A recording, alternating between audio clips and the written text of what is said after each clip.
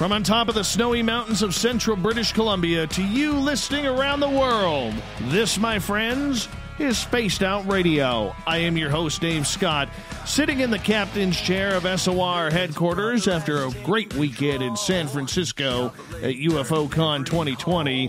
We welcome you to tonight's show, including Kingdom of Nye Radio and Revolution Radio. If you want to take a listen to our archives, they are free at youtube.com/Spaced Out Radio. Do me the favor, hit that subscribe button. Our website is spacedoutradio.com, where we have a plethora of features for you. Rock out to Bumblefoot, do a little shopping at the SOR Vault, grab a great book from We Read the Night, join the Space Travelers for $5 a month, and Captain Shirk has you all up to date on the SOR Newswire. Tonight's show is brought to you by Chive Charities. Help make the world 10% happier by donating to Chive Charities today. You can find them on our website. The final Monday of every month, we go to the man, the myth, and the cryptid hunting legend. Butch Witkowski's Strange Days is back, where the former police officer takes his investigative techniques into the field of the paranormal. For the last decade or so, Butch has been the head of UFO Cop. The website is ufocop.com, based out of Pennsylvania. If it's weird, if it's strange, if it shouldn't exist, Butch is looking into it. Dogman, bipedal canines, UFOs, Mothman, aliens, paranormal. And he even tries to hunt down the elusive ex-mother-in-law. Then at the bottom of hour number 3, I will bring you the SOR Newswire, brought to you by Paranoia Magazine. Mr. Butch Witkowski, how you doing tonight, my friend? I know, I got to stop laughing. That's some intro. I'm fine, sir. I'm fine. How are you? I am dead tired today, my friend. I hate to say that on the air, but I am absolutely exhausted. You know, I got to do that to you. Well, you know what? It was a great conference. I met some fantastic people. And, you know, the one thing I love about Lorien Fenton's conferences is it's never the same people. I mean, Butch, you know, you've been to enough of these where it's the same people, conference after conference after conference after conference. Not with Lorien. She always wants to bring new people out. I got to meet some fantastic people, from Kevin Day from the Nimitz incident to Chris Bledsoe, the experiencer, and you know, just a ton of people. There was Big Bad Bob, who is a fantastic scientist at a Virginia Tech. You know, I love that guy. The guys from UFO Garage podcast, they were fantastic. And so many people, man. And, you know, I should let our listeners know, too. So last night, I went to the airport at like 4 o'clock. And I go to get my ticket at Air Canada. And it's not their fault. But I guess, Butch, one of their planes previous to me arriving broke down. So they had to cancel a flight and reroute everybody. There was 200 people in front of me. I stood there for 2 hours before I realized that I could check in online. Right? So I checked in online, go and get through customs and through the TSA and take my shoes off and all this kind of stuff and go through. And then I figured, you know, old Davey's a little hungry. So I go to one of those restaurants in the airport. You know, usually they're pretty classy. They got pretty good food. And I had the worst salad I have ever had in my life. I can't even describe the taste of a salad. Oh, yeah. Well, that cost you? About $20. $20 for that. And anyway, so I end up, going to my gate. It was announced my flight would be at gate G3. After sitting there for about 45 minutes, realized that they changed gates to G1. Get there. My flight, which is scheduled to board at 7:45, does not board until 8:30. Fly out at 9, get to Vancouver just before midnight, go through customs, get everything looking good. I'm in the most uncomfortable seat on a plane that I have ever been. And then the baggage carousel breaks down. I'm like, you got to be kidding me. So from the airport, my father, God love him, he picks me up at the airport, takes me back to his place where I go and that's where I parked my vehicle, and I start to head home and, having a good conversation before I get into the mountains with Everett Thiemer to see how his weekend went as he covered me for 5 days, and then end up, going through the mountains, come around this pass, and there are literally 20 elk on the road. And I slow right down. I come to a dead stop, Butch, on the highway, because I've never seen elk before, ever. They're big, man. They are big. Yeah, you don't ever want to hit one. No, that would hurt. That would hurt. So I enjoyed that. I go through the mountains, and I'm like, okay, this is kind of cool. See a couple of other animals run across the road, small ones. I couldn't figure out what they were because they were so far away. And, then I start making my climb into the mountains. And once I start making my climb into the mountains, it's about 45 minutes home. Yeah, 90, 95, 100 minutes later, I finally arrive home after driving through a snowstorm, complete blizzard-like conditions. I got home at just after 6 a.m. this morning. I'm tired. I'm tired, man.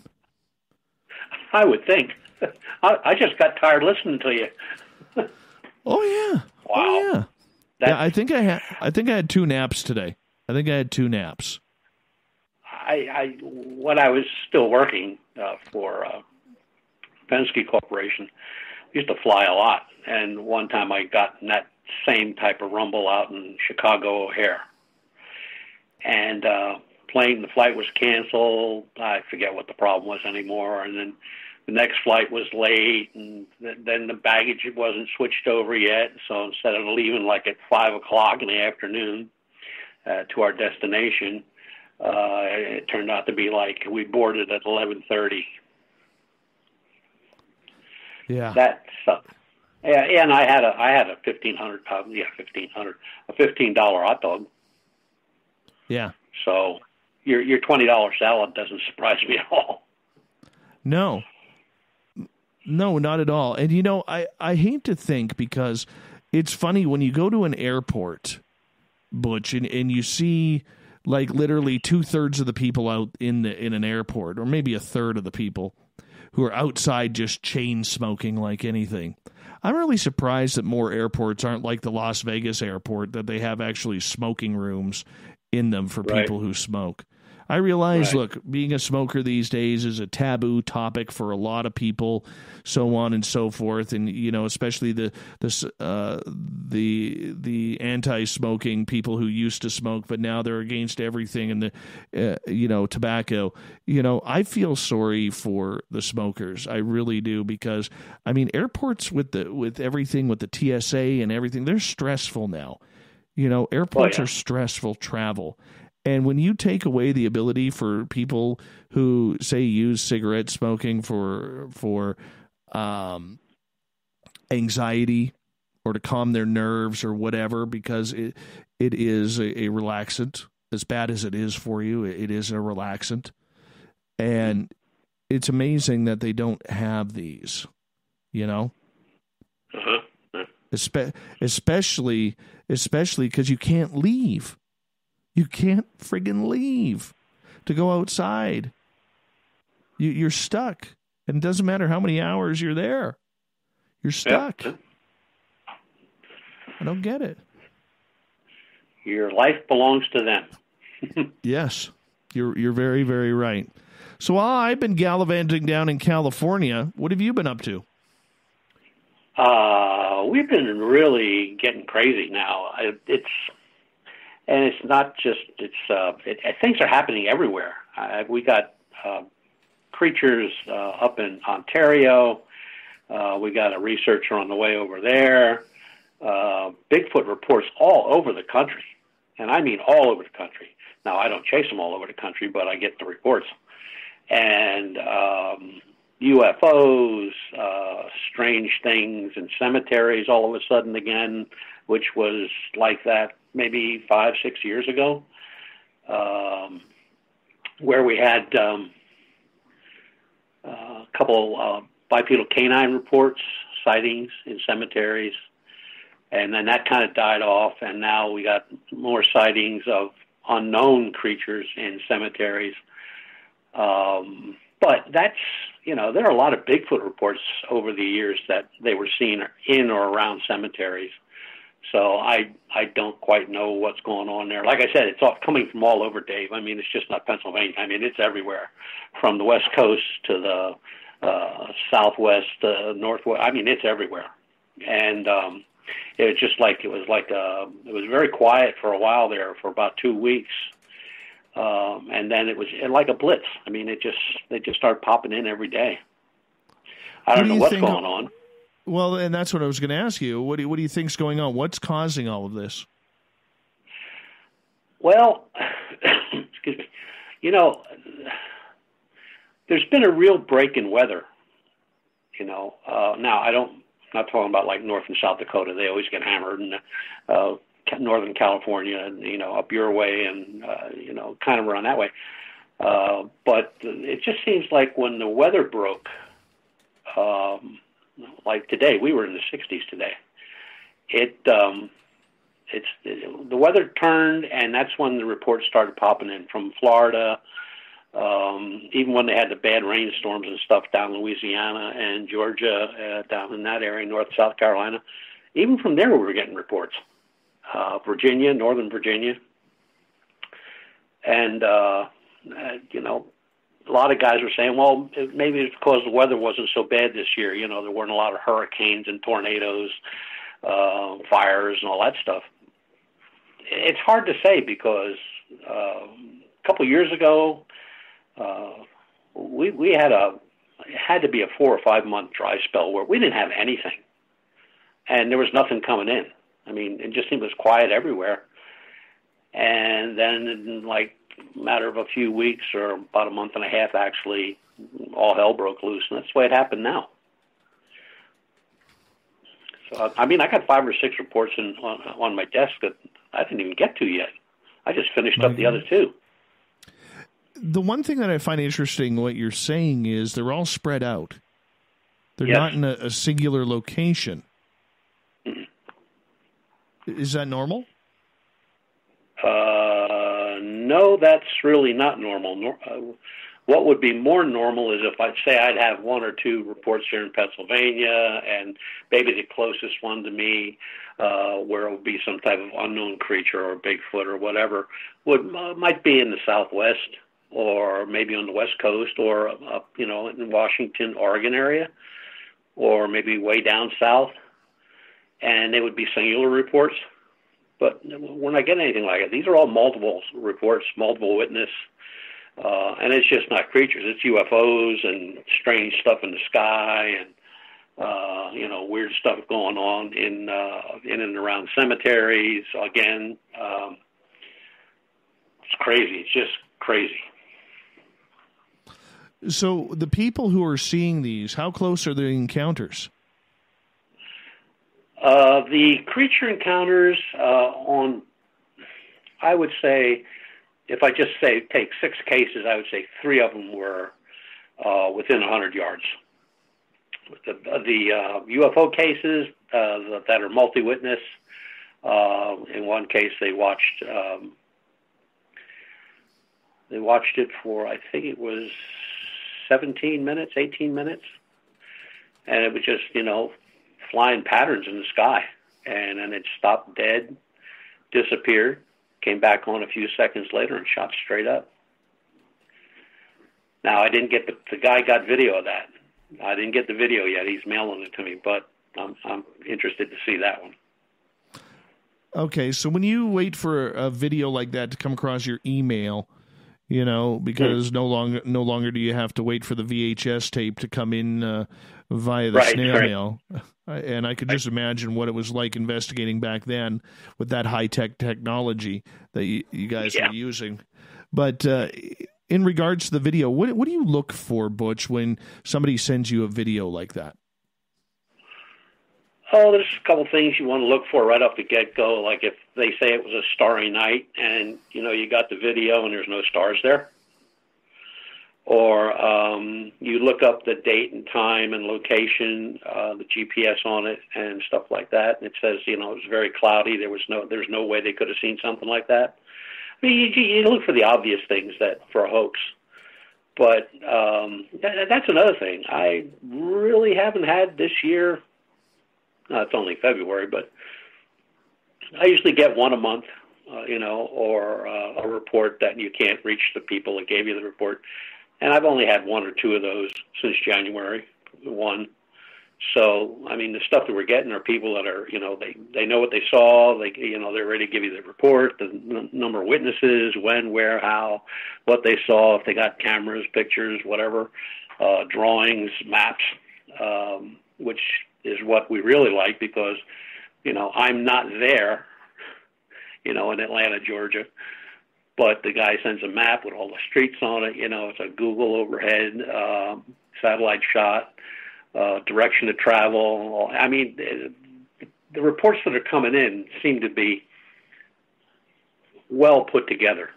We don't have to ask a lot of questions. They're giving us all that information without even asking. Yeah, and when you go through the reports with those videos and you kind of look how you break it down to see if it's authentic or not, as for what is actually on the screen, what is flying around in this case, what are you looking for there? Usually shape. A couple of the programs that we use, I can get an approximate size.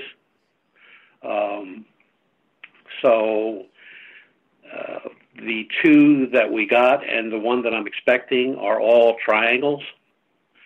And the other one is a rectangular shape, but he was not sure of that. He said because of the angle he was looking at. And when it turned to go in another direction, he said it didn't look rectangular anymore. It looked more like a tube, but that's very possible too. We've heard a lot about these tube or cigar-shaped type craft about that. Yep. When you start seeing patterns, because we've seen the patterns of a couple of years ago, a lot of people were seeing the black triangles and the cigar shapes, and now discs seem to be coming back in sightings. Mm-hmm. Do you think, Butch, that it's secular? Okay, and I'm not saying it's alien technology at this point because, we really don't know. I mean, I love to say, when in doubt, aliens and so on and so forth. Right. But we don't know, and yet we tend to see these patterns of everybody seeing black triangles, and then it's cigar shapes, and then it's balloon-like craft, and now the discs seem to be coming back. Well, the discs really never went away. From watching reports, and I'm just going to go over the last 2 years, we didn't see discs around this area for a long time. Most of the stuff was orbs or triangles. And then there was a report that came out of, that was Montana, and that was last summer, where a gentleman working in a field, laying pipe or something like that, if I remember right. And he saw a shiny object in the sky, which he thought was a plane right away. He didn't pay much attention, but he looked up again as he turned this piece of equipment around in the field, and it was an absolute saucer, and behind it and above it was another one. And he got a shot with his camera phone, but you know how they are. So although it was distorted, when I pixelized it and, took the pixels apart and stuff and cleaned it up a little bit, there were 3 saucers. Now, the one was bigger and the other 2 were a little smaller, but they could have been further away than the first one, the larger one. So that's another thing, when the photographs that you get and you have to start, taking them apart and trying to define what they are and see if there's any pixelation that would, somebody trying to hoax something or something like that. The clearer picture you probably clear up pretty much of it, but you don't have the exact distance where the individual saw it or took the picture from. So although, unless you have a building or something in the background, but when you're out in the open like that, he could say, well, it was a mile away. Well, it could have been 10 miles away. The eyes aren't very good at focusing on depth perception and length, distance.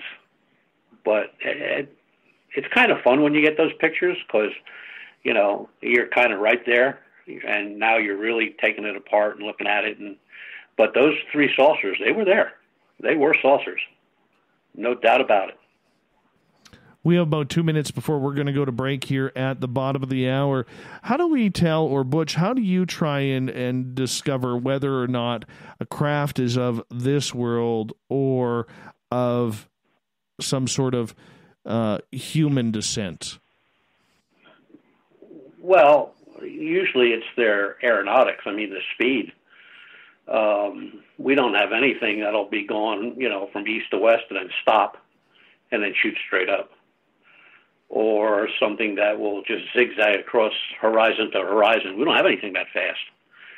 And, and it's still a thing where, you can't say, well, there's an alien piloting that craft. The craft could be a machine, and there could be nobody on board. They've been here for so long. I mean, there's pictures back in the 1800s of these things. And it's not like Bigfoot. Everybody's been hunting for Bigfoot for 50-some years. We ain't found anything yet, they say. But the reports are there. Bipedal, same thing, the reports are there. But UFOs, there's lots of video, lots of witnesses. We had one in Pennsylvania 2 years ago where a fleet, I'm going to say a fleet because there were like 7 flying over a nuclear plant in northern Pennsylvania and northeastern Pennsylvania, and cars were outside, stopped on the highway, people outside the cars all pointing, looking, and you can see them clear as a bell. Gotta love those close encounters. Butch, when we come back from the break here at the bottom of the hour, I want to ask you about the UFOs. I mean, you said you've seen evidence of them clustering. Well, I had a chance to talk to Kevin Day this weekend, who was the radar operator during the Nimitz incident in 2004. Mm-hmm. And he believes strongly that he has PTSD over this. And I'm curious to get your opinion as we continue Strange Days with Butch Witkowski. It happens the final Monday of every month. His website, UFOcop.com. Stay tuned. More UFO talk right after this.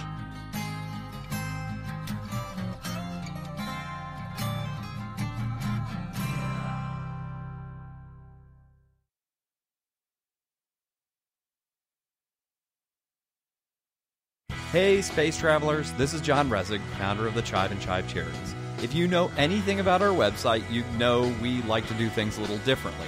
We're not some faceless organization collecting money for a nebulous cause. Our donor dollars go directly toward life-improving items. Then we give those items directly to an underdog who needs it most. To become a donor with Spaced Out Radio's official charity, Chive Charities, just go to chivecharities.org/donate. From the heartlands of Canada to beards around the world, we know how to take care of you. Fill your follicles with the Mighty Moose Beard Oil. All our oils and balms are handmade and 100% natural ingredients because we care about your beard. And hey, use the promo code SOR2019 and get your Mighty Moose Beard Oil today. You can check us out on our website, mightymoosebeard.com.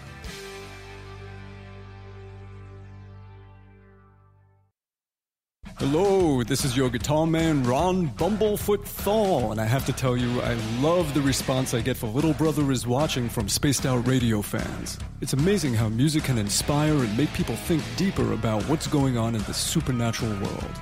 You can head over to my website, bumblefoot.com, to check out my music, my guitar workshops, my touring, even check out some of the hot sauces that I'm working on.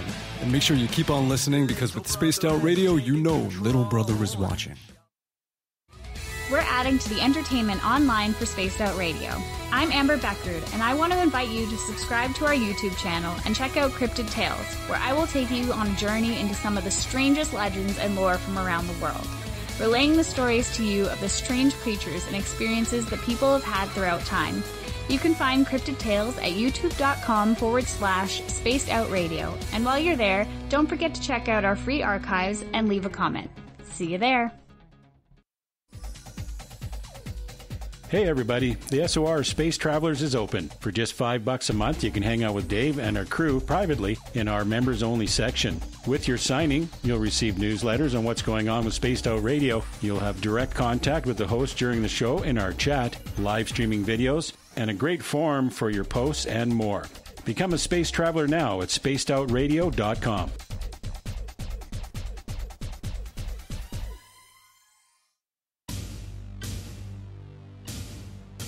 You wanted new SOR gear, and now you can have it. The SOR Vault is fully stocked with t-shirts, hats, hoodies, mugs, and everything in between, with great logos for you to choose from. So head on over to spacedoutradio.com, click on the SOR Vault, and go shopping. Pricing is quite affordable, and you can look good representing your favorite show. So go to our website and pick up your new SOR wear at the SOR Vault today.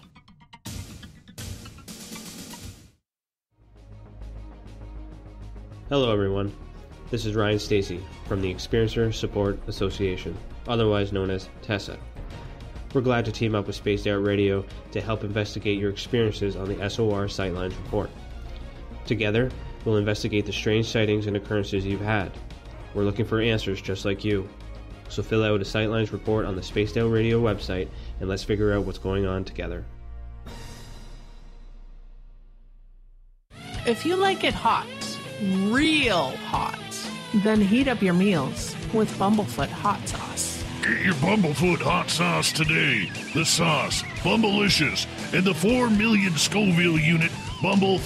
We're going in hot, real hot, coming out even hotter. Keep the milk nearby and tantalize your taste buds tonight. Bumblefoot hot sauce, available now at kajans.com.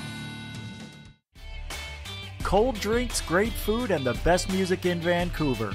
The Moose Vancouver is the place to be, open until 2 a.m. nightly. Everything on the menu starts at just $6.95. Who serves food that cheap anymore? At the Moose, you'll never know who you'll run into. Rock stars, actors, athletes.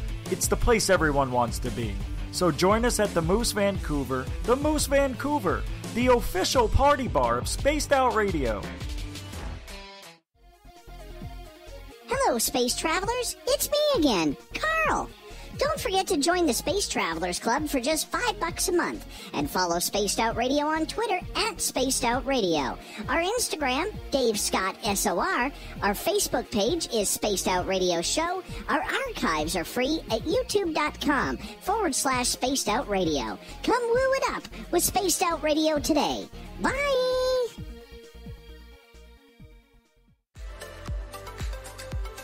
Are you looking for great advertising value for your company? Look no further than Spaced Out Radio.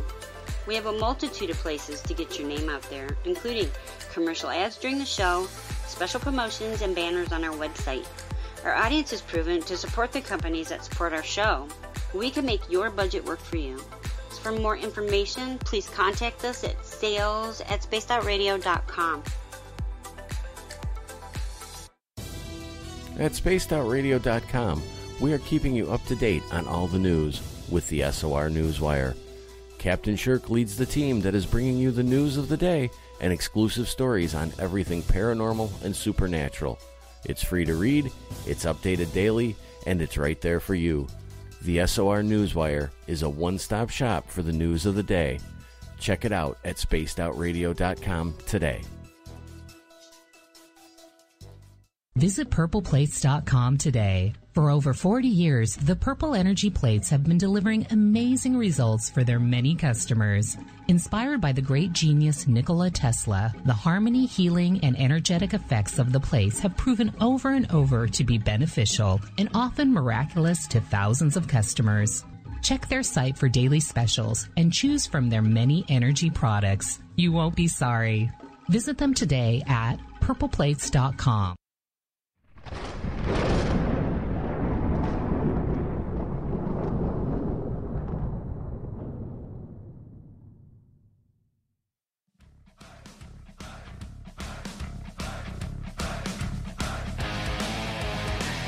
Welcome back to the second half hour of Spaced Out Radio. Tonight, I am your host, Dave Scott, sitting in the captain's chair of SOR headquarters. Thank you so much for joining us. I want to remind you that all of our archives are free, so you can check them on out at youtube.com/Spaced Out Radio. Do me the favor, hit that subscribe button. Our website is spacedoutradio.com, where we have a plethora of features for you. You can check those on out. Wow. You're listening to the show.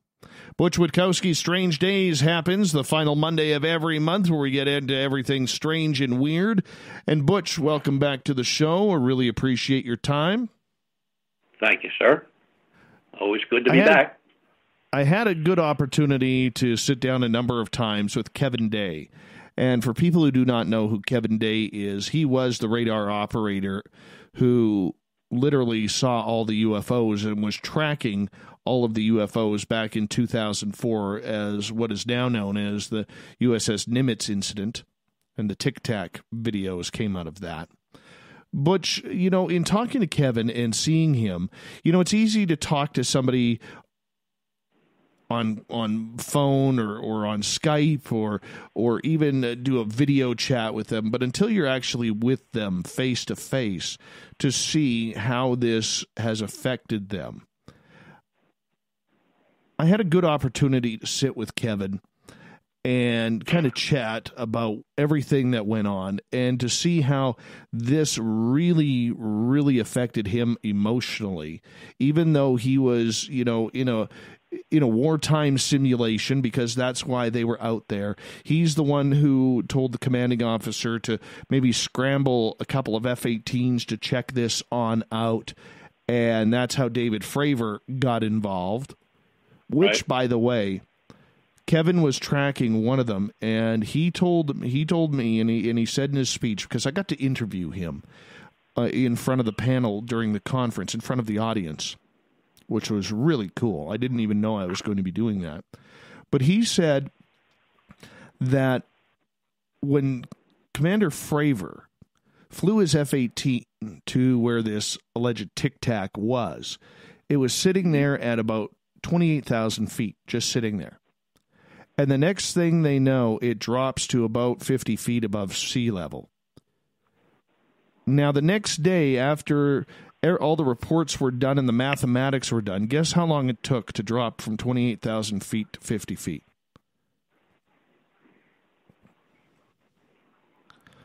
0.74 of a second. Mm-hmm. That would kill any human being, by the way. Oh, I've turned him into a bowl of jelly. Absolutely. Absolutely. And this was one of the incidents that he stated that has affected him. Like, he's thought about that every single day ever since. You don't hear much about PTSD from people who have had UFO encounters. Is this something we need to be looking at both on a humanitarian and a scientific level for experiencers? Yeah, there have been some over time. I dealt with two young fellas. Well, not young, but their experience happened when they were young fellas. They watched something clip the trees on their farm, and he said it looked like he was in distress. It was wobbling. It wasn't very big. He said maybe 50 foot in circumference, and silent except for a slight hum, and cows in the field scattered went overhead. And they were, I believe, 18 and 19 at the time. And And when I got to talk to them, they were in their late 40s. And I mean, you could hear it in their voice. They were nervous wreck. And they said, you know, they live with it every day. He said, both of them said the same thing. There's not a day they don't go outside, and the first thing they do is look up and look around. They expect to see another one, you know, anytime. So I think there could be a psychological interference in your head when it comes to these things. It's just, I know the first one I saw, I mean, I was there with 7 other people, and I thought about that for weeks and weeks and weeks till it went away. And then, you know, I was watching a TV show one time. We were talking about UFOs, and I was off and running and been doing that for over 30 years now. But it didn't affect me that way. It more affected me in that I had to make sure that what I saw, I knew I saw, and that it existed. You know, it's like I didn't believe my own eyes, even though there were other people there. And the nonchalant actions of all the folks I tried to contact that day, you know, Department of Public Safety, Highway Patrol, Tucson Police, Air Force, Davis-Monthan Air Force Base, all the Phoenix Airport, Tucson. I mean, I called everybody you think of, radio stations, TV stations, and nobody saw anything. Now that's nuts. That's just crazy. I mean, this thing was 3 football fields in length. How do you not see something like that out in the open on top of a mountain? And it just bothered me that nobody kind of seen it, or if they did see it, they weren't talking. And that was kind of the way it was with the Phoenix Lights. I mean, there were a lot of witnesses to the Phoenix Lights. Everybody blew them off. I mean, nobody believed them. And idiot governor. But it was strange, headwise. And I could see where, you know, a fellow like that, like Day, where, you know, he's directly involved in that. I mean, I was only looking at it. He was involved in trying to catch it or trying to find out what it was. And yeah, I could see that PTSD. I could see that easily. Look at the people that go through paranormal experiences. Are people that were taken, abductees. They all have PTSD in one form or another. Very true. Very true.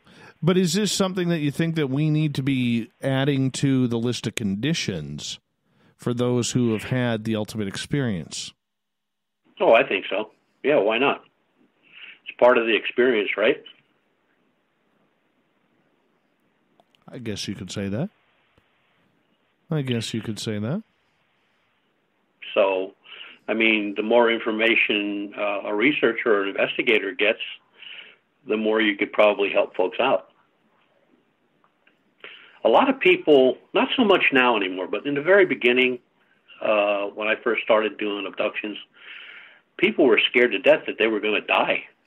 I mean, I heard that from many people. They were going to die or be taken and eaten or, you know, turned into zombies. Or, I mean, they all had all kind of things going on.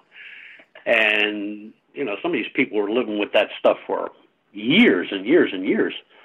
And I often wondered how they even function, you know, day to day with that thought going through their head.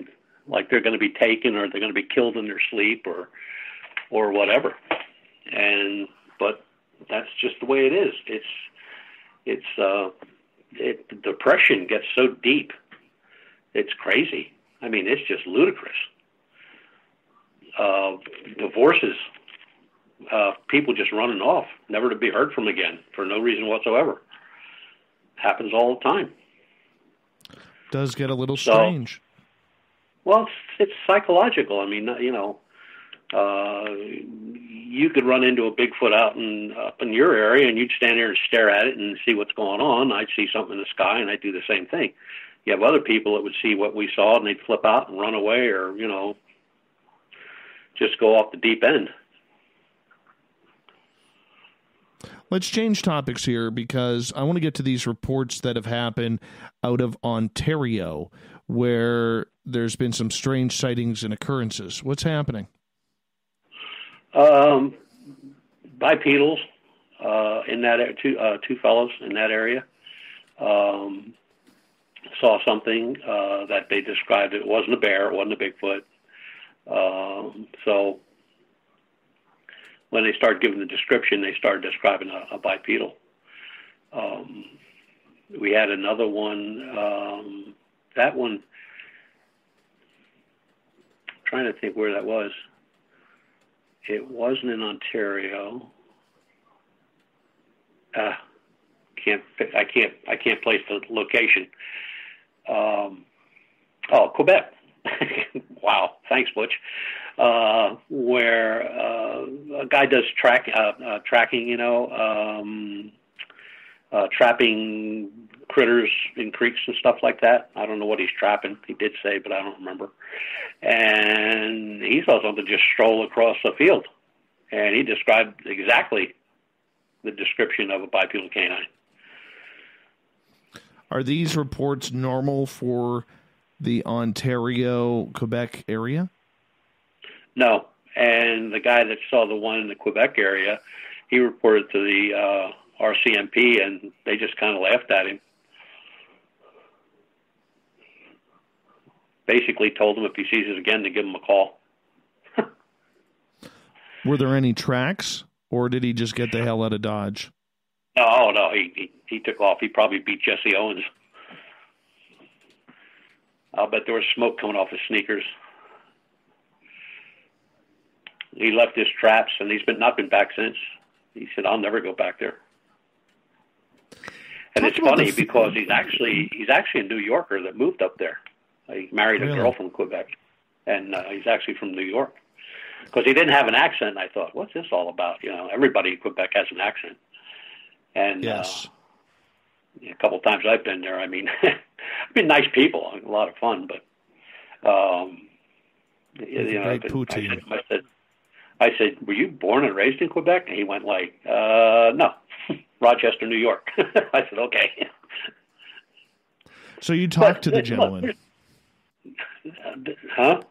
You talked to the gentleman who had this encounter. Yes. Yeah. Yeah, he got a hold of me on the website, sent me an email through the website, and I called him. We talked for about 20 minutes. He was rattled, but, he says, your eyes can play tricks on you and this, that, and the other thing. I said, well, not like that. I said, the difference between a bear and a wolf, right? He went yeah. I said, so, it wasn't a moose, it wasn't an elk, it wasn't a wolf. You say it was bipedal, it was on two legs, it had arms.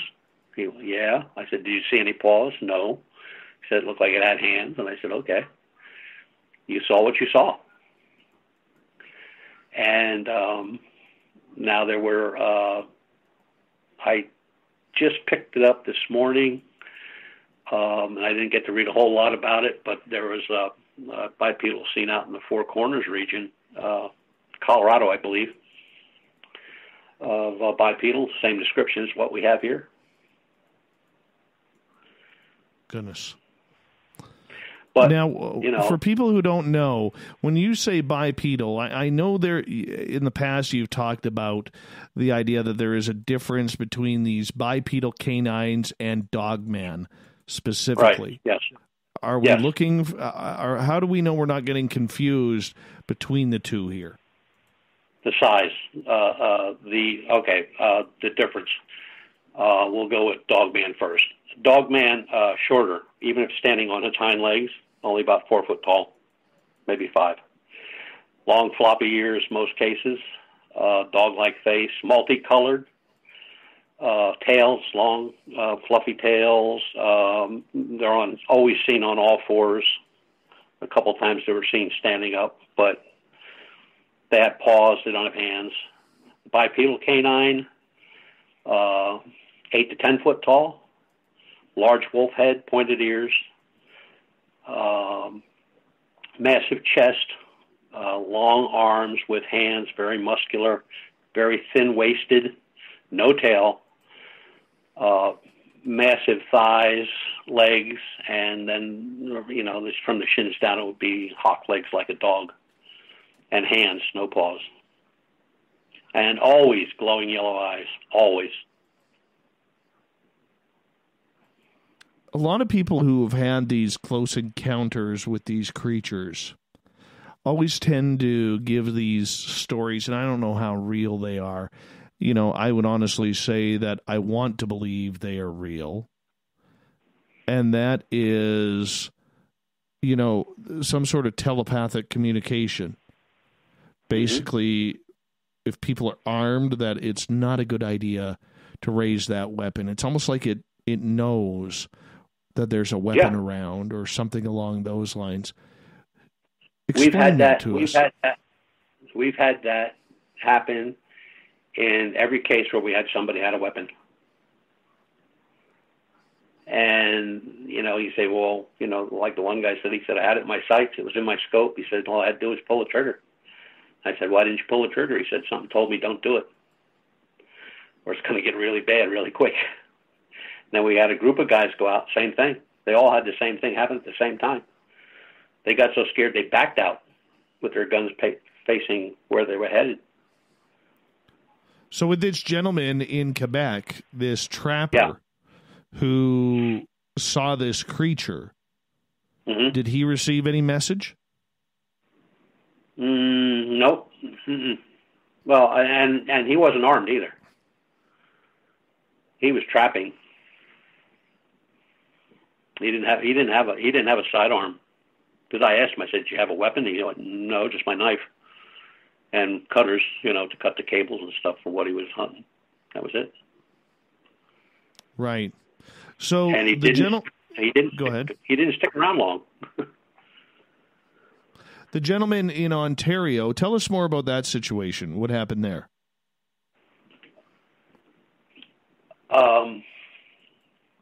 We didn't get the whole story yet back because the investigator is just up there now.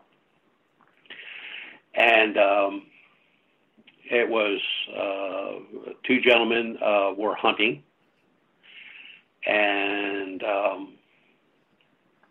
I saw the thing run through the brush right in front of them.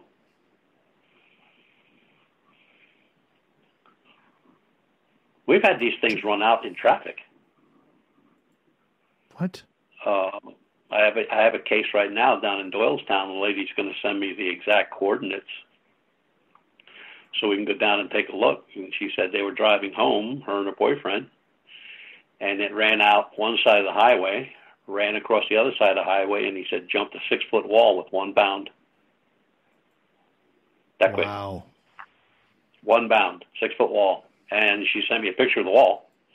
And it's an old stone wall because it's an older part of the Doylestown area near Philadelphia. And she said she didn't believe what she saw. And that was it. Never saw anything like it again. Her boyfriend, he got rattled. But she don't go up that way anymore. But I told her, I said, we would come down. We'd like to really look around a little bit. And she said, well, I'll meet you at the hotel down the street. There's a bed and breakfast. And she said, take it up there. But then, you know, depending on where you live in this part of in the United States, you know, first thing that comes up are skinwalkers. And our bipedal could very well be a skinwalker. We don't know. I mean, it's never seen outside of heavily forested areas or game lands or state parks or federal parks. It's always stayed within the loop. We have reports from way back and describing the same type of animal, creature, whatever you want to call it. And it's there, you know. You know, we just don't know what they are. But, you know, back in 1768, you know, we found a report in a newspaper where one was killing the guy's goats or sheep. I always get that mixed up. And he took a shot at it, and he went into town and reported it to the local constable. And they went out hunting it, and he gave the description. The description's right there, and he describes the same thing as I just described it to you. And Pennsylvania back in those days was all Indians. I mean, we had Indians everywhere. Very few white people lived here. And we have a lot of burial mounds. There were a lot of battlefields. And they say, when I talk to Cherokee and I talk to some Arapaho and different Navajo tribes to get a little bit more information back in the early stages of when I was looking into these things, they said they could be guardians. They could be lost warriors. Most likely they're guardians. They're guarding those graves. And I went like, oh, okay. And then they say, well, it doesn't always have to show up the way you're describing it. It could show up as anything. It could be a deer. It could be a dog. It could be a squirrel. They change when they want it. And, Indian lore goes back. The indigenous take these stories back for hundreds of years. And they're describing pretty much the same thing that, we have, or, we've had reports on. So it's, it's just bizarre. It's not like UFOs. You see something in the sky and, the way it's acting, what it's doing, or the color or the shape or the size or how speedy it goes, across the sky or whatever.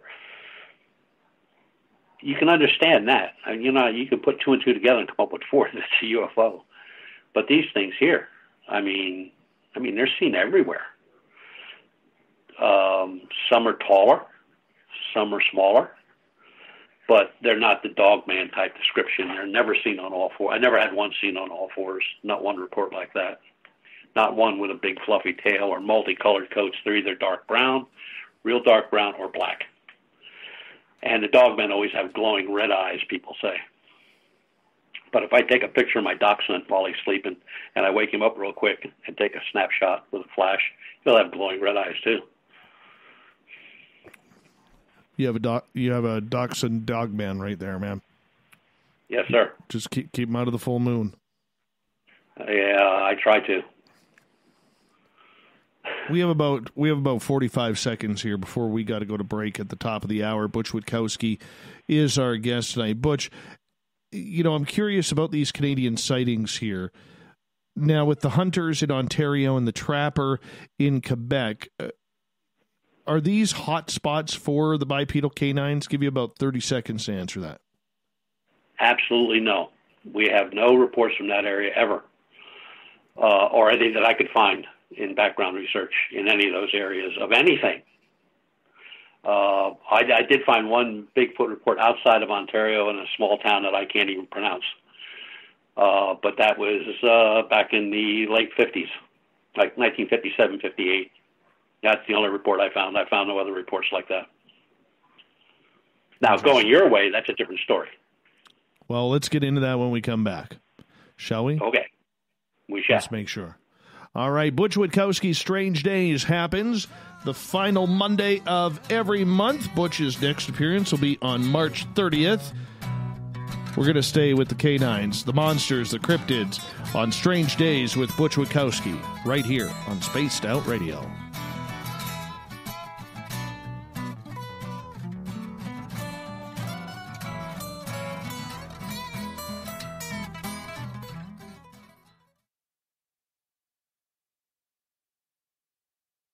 Hi there, this is Geraldine Orozco from San Francisco's Bay Area Meditation. I invite you to join me the first Tuesday of every month with Dave Scott for Spaced Out Radio's The Spiritual You. In this fast-paced world we live in, it's time for you to take some time for you. We'll cover every possible subject from powerful meditation to healing techniques to your own intuition and spirituality. So come join us for The Spiritual You. Are you intrigued by Paranormal Talk Radio? You'll love the new Paranormal Radio app from TalkStream Live. You'll find a great selection of talk shows covering UFOs, ghosts, strange phenomena, and much more. Download the Paranormal Radio app now and start listening to the very best in paranormal talk entertainment, including the network you're listening to right now, the Paranormal Radio app, free in Google Play and the iOS App Store. Hi, this is Amber Beckrud, and I want to invite you to subscribe to our YouTube channel where we store all of the SOR show archives for free. And as an added bonus, every 2 weeks I'm posting brand new content on Cryptid Tales, where I will get into some of the spookier legends and folklore from around the world and tell the stories that go with them. Find us at youtube.com/spacedoutradio and check out Cryptid Tales today. Drop a comment and let me know what you want to hear. See you there. Visit purpleplates.com today. For over 40 years, the Purple Energy Plates have been delivering amazing results for their many customers. Inspired by the great genius Nikola Tesla, the harmony, healing, and energetic effects of the plates have proven over and over to be beneficial and often miraculous to thousands of customers. Check their site for daily specials and choose from their many energy products. You won't be sorry. Visit them today at purpleplates.com. We all know on Spaced Out Radio we love a good beard and mustache, so why not take care of your facial hair with Mighty Moose Beard Oil? Made in Canada, we're taking care of beards and stashes around the world. We use 100% natural ingredients with our oils and balms to make your whiskers feel silky smooth. Use promo code SOR2019 at MightyMooseBeard.com today.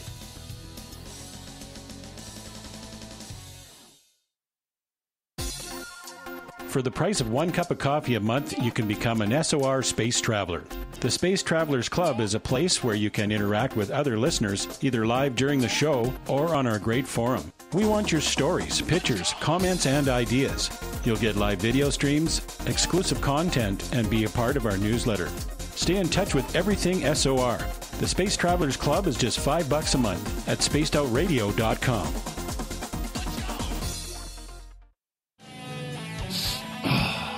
I'm feeling a little spicy tonight. What to do? What to do? Why not get Bumblefuck? 4 million Scoville units of pure hard rock. Bumblefoot hot sauces come in 3 flavors. The burning Bumble. Tone it down a bit with Bumblicious and throw the sauce on everything. Spice it up. Bumble me, baby. Bumblefoot hot sauce. Get it today at kajans.com. Are you an experiencer of something strange that can't be explained? Do you want help finding out what's going on? I'm Ryan Stacy, head of the Experiencer Support Association, otherwise known as TESSA. We've teamed up with Spaced Out Radio to investigate cases filled out in the SOR Sightlines report. We are independent and there's no cost to what we do. All we need is your experience. Let's find out what's happening together on the SOR Sightlines report. The party is always on at the Moose Vancouver. The Moose Vancouver is where you want to be when visiting Canada's West Coast.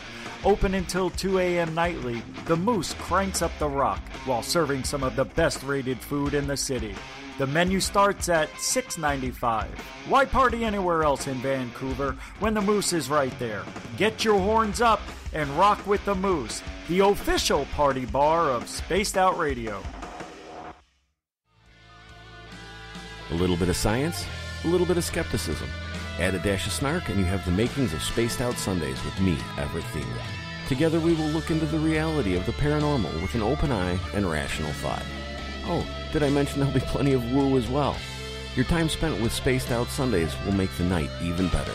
The chat rooms are open, 9:06 p.m. Pacific, 12:06 a.m. Eastern, right here at spacedoutradio.com.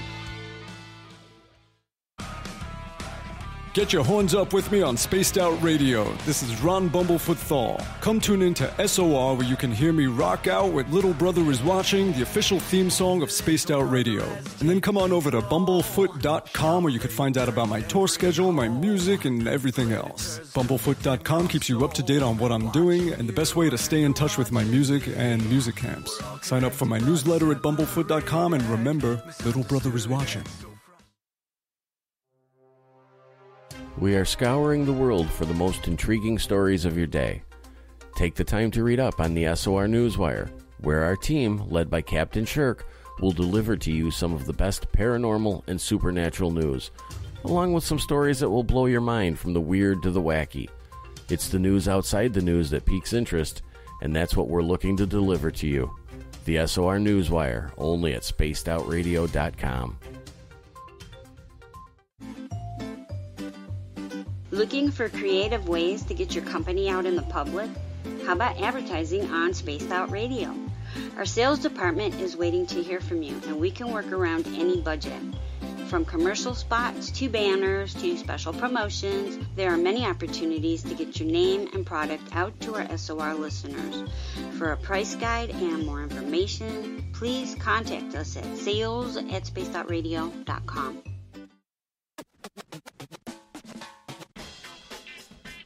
The SOR Vault is open for business, and do we have some cool swag for you to pick up?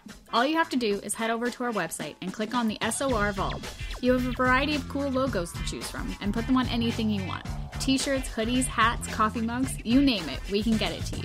So do your shopping by supporting the store you love. Get your Spaced Out Radio swag at the SOR Vault today.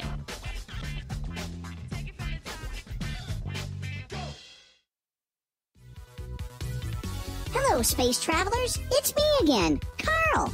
Don't forget to join the Space Travelers Club for just $5 a month. And follow Spaced Out Radio on Twitter @Spaced Out Radio. Our Instagram, Dave Scott SOR. Our Facebook page is Spaced Out Radio Show. Our archives are free at youtube.com/Spaced Out Radio. Come woo it up with Spaced Out Radio today. Bye!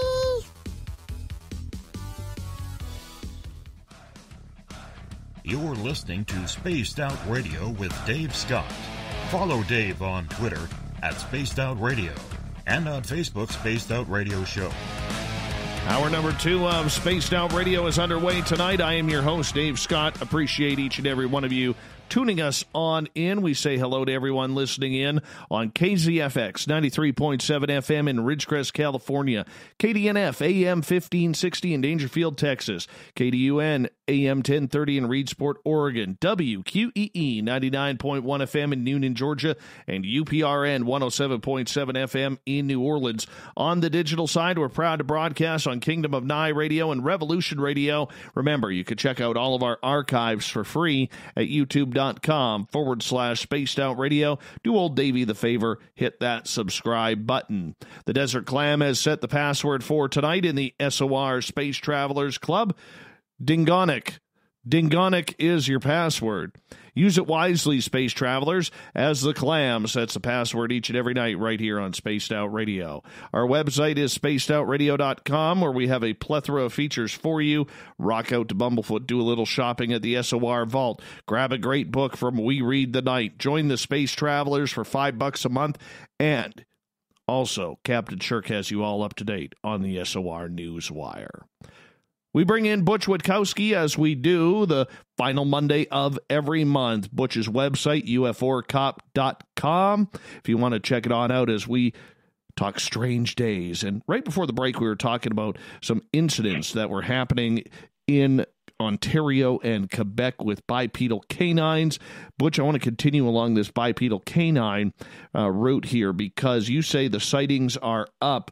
And these reports are all similar, and they're happening from areas that don't normally get these type of reports. That's correct, yes. For the longest time, we've seen them only in Pennsylvania, western Pennsylvania, eastern Ohio, western Ohio, West Virginia, and basically that was it.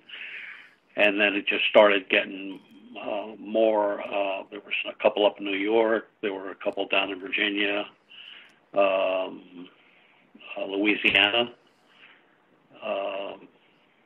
and then the Southwest, and then of course, you know, the West Coast, more up in the Washington, Oregon areas. But the descriptions are the same, you know.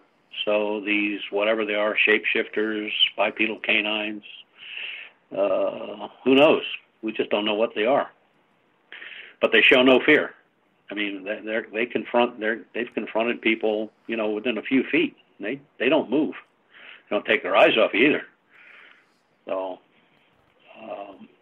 we've had one get a little nasty with a group of people.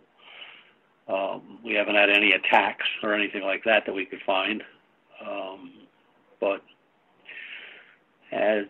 not really that I want to run into one in the woods. I don't mind getting a photograph of one or a thermal image of one, but I'm certainly not going to walk up and shake hands. Have you been able to predict at all when these sightings are going to happen or where they're going to occur? No.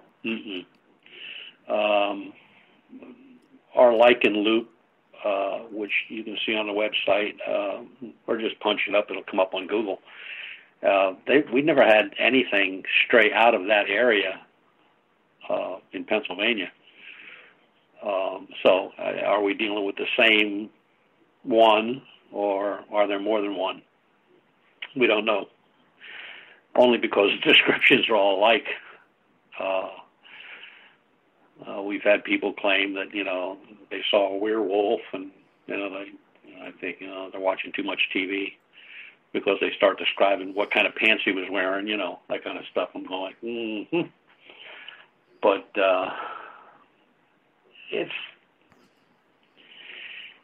it's weird. It's just, up until 4 years ago, I never heard anything like this. And when I got that first report, I don't even know why I got it. It just took off from there. We only ever had one hoax. We went to that scene, and it was pretty obvious it was a hoax, but only one out of 60 reports. So with that, what do you think this creature is? Do you think it's a creature that is from here, that is, there's a big piece of the research puzzle out there that believes that things like Bigfoot are natural creatures? Do you think this is alien? Do you think this is something supernatural? What's your best guess? My best guess would be supernatural.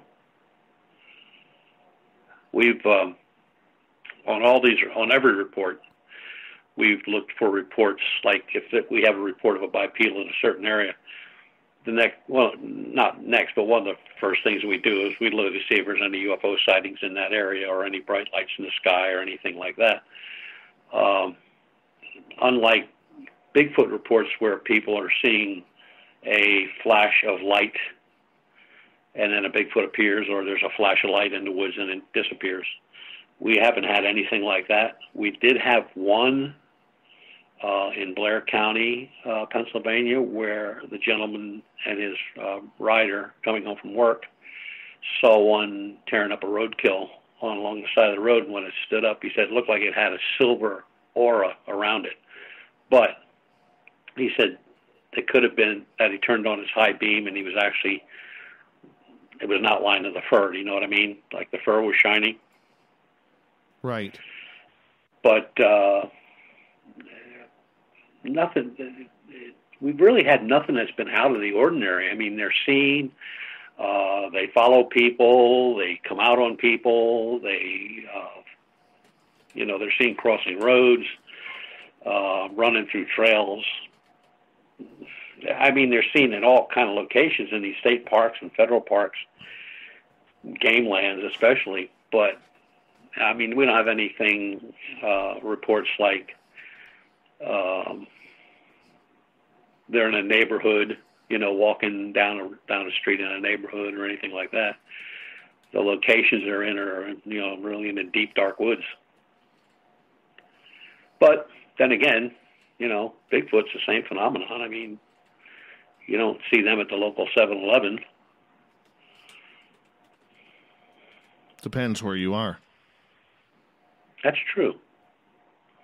Now, British Columbia, that's a whole other story, brother. You got that where you right. live, where you live, you can make a career out of just studying British Columbia reports on Bigfoot.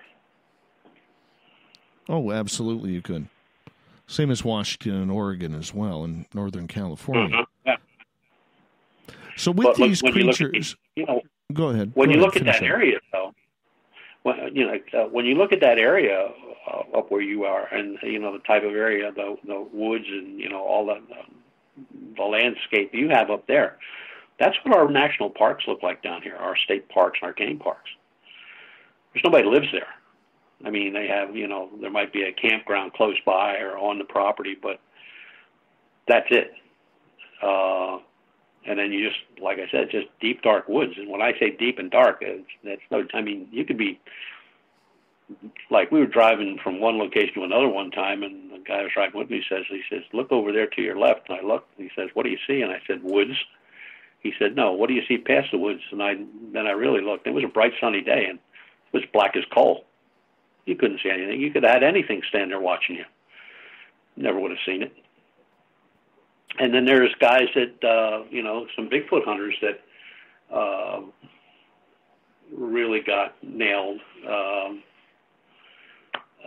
where they thought they were dealing with a Bigfoot, but when they actually got a glimpse of the animal, it didn't look anything like a Bigfoot. It looked more like a canine. Interesting.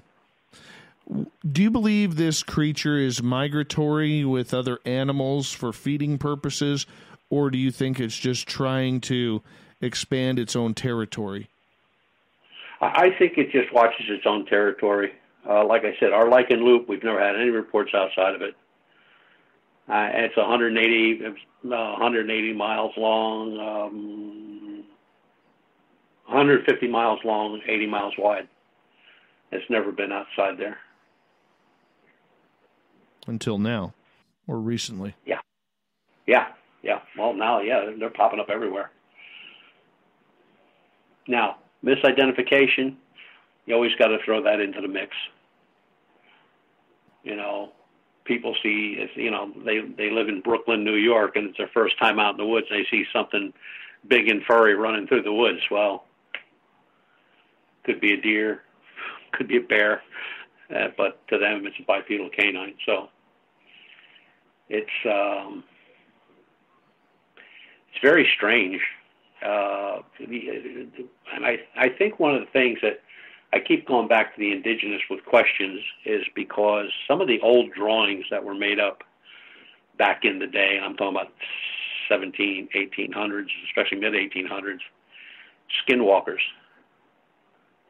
I mean, you look at the pictures that were drawn, not many, there may be half a dozen of them out there, but when you look at them, they got the wolf head, they got the muscular arms, the big chest. I mean, they have all the attributes of the bipedal canines that we're seeing. Could it be supernatural? Yeah, it could be. I doubt alien. Never had anything associated with craft and these things. It's basically by himself. We've never seen two together. Although one guy did report two. One was chasing some deer down, and the other one saw him in a tree stand and came up to him. But I don't know. I really don't know what they are. Do they chase down people? Like, when I think of this creature, do they chase down people? When I think of this creature and the way I've heard you describe it over the last couple of years, to me, Butch, it almost sounds almost like a zombie.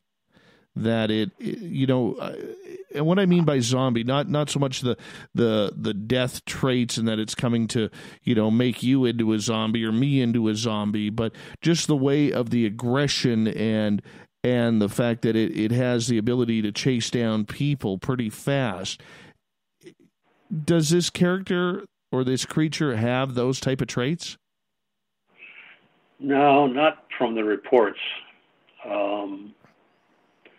But then again, I don't know that for sure. We know very little about them.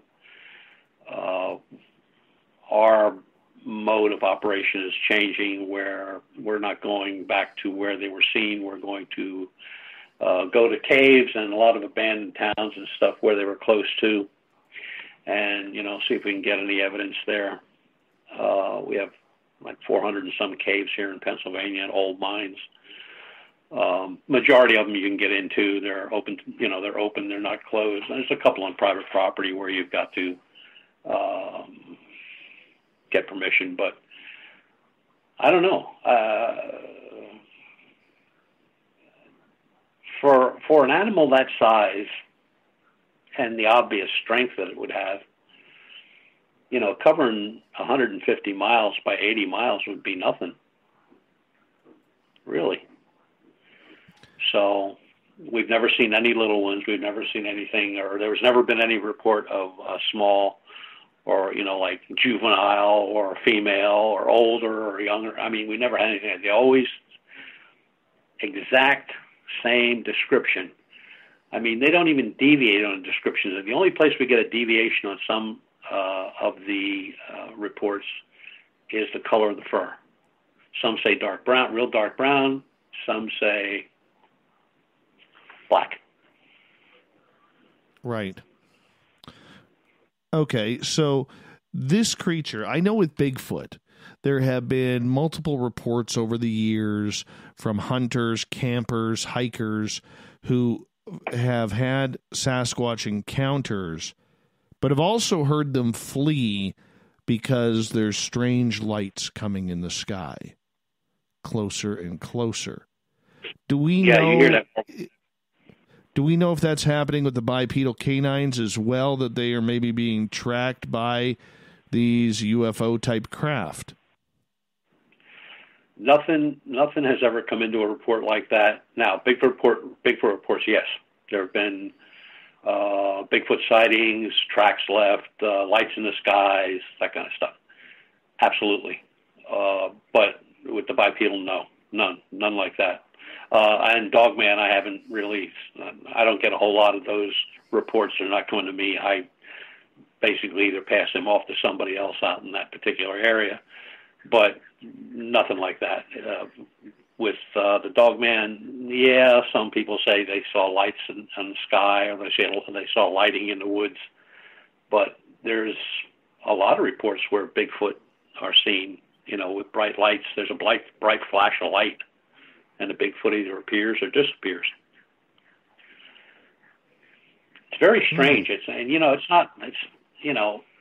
UFO hunting's, to say, not be an idiot, but to say it's pretty easy. Just got to look up. But this stuff here, I mean, you don't know where they're going to pop up next. The closest we had two sightings together were the first and the second one we got. And there was a 10-mile separation between the first sighting and second sighting. And, an expedition up there was totally weird anyway. So I just think they are something that has been around a very, very long time. And what purpose they have, I don't know. The indigenous that I talked to say that they could be skinwalkers, or they could be guardians, or they could be ghosts from the past. They have all kind of answers, but they're still scared to death of them. I mean, when I gave the description to the Cherokee out in Oklahoma, what I was looking for, and that was, I think I had the second report, and right away I thought skinwalker, so, got a hold of the Cherokee Nation out there. And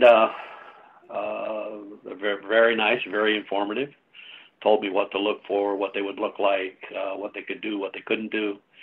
And then 24 hours later, I got a package in the mail from the Cherokee, their medicine man, of things that I should keep on my person at all times. Okay, so do you believe there is a relation then between these bipedal canines and maybe the skinwalkers? Yes, I do. I think there's some connection there. Making that connection without sounding like an idiot would be crazy, but I do believe that there's some kind of connection.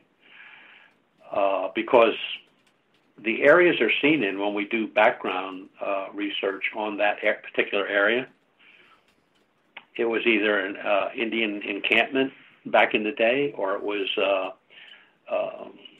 a large reservation, or it was the site of a battle between tribes. And the tribes that were here in Pennsylvania, they were all at war with each other. It was like, that was nothing. That was like going to the diner for scrambled eggs. I mean, every day there was a war. And that, in those days, I mean, you could track that all the way down through into the Carolinas. Every tribe down there was at war with each other. So Is it something left over from these wars? Are they guardians? Are they guarding something? Are they lost souls? Are they skinwalkers? The only problem I have with that is that skinwalkers, they're the black side of the dark side of the arts, as far as Indian legend goes. To become a skinwalker, you've got to kill a family member, and the skinwalker can be many things. It doesn't have to be in the shape of wolf, although a wolf is the most common. Yes. And they still have sightings reported today on the reservations of skinwalkers. Some of the reservations, have put up fencing around certain areas where they have powwows and meetings and stuff like that, or rituals, because skinwalkers try to get in and get involved. And it's very weird. It's kind of like nobody's ever written a book on how to investigate these things, so it's kind of hit and miss. Every piece of information we can get, every book I could buy, everything I could find on them is really the only route I have to go.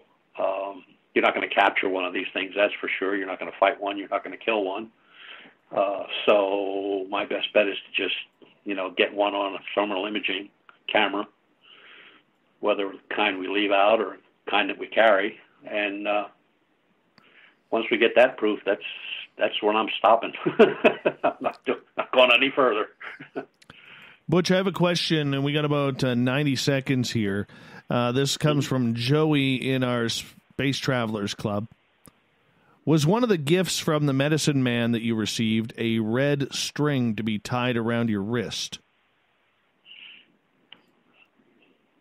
How does he know that?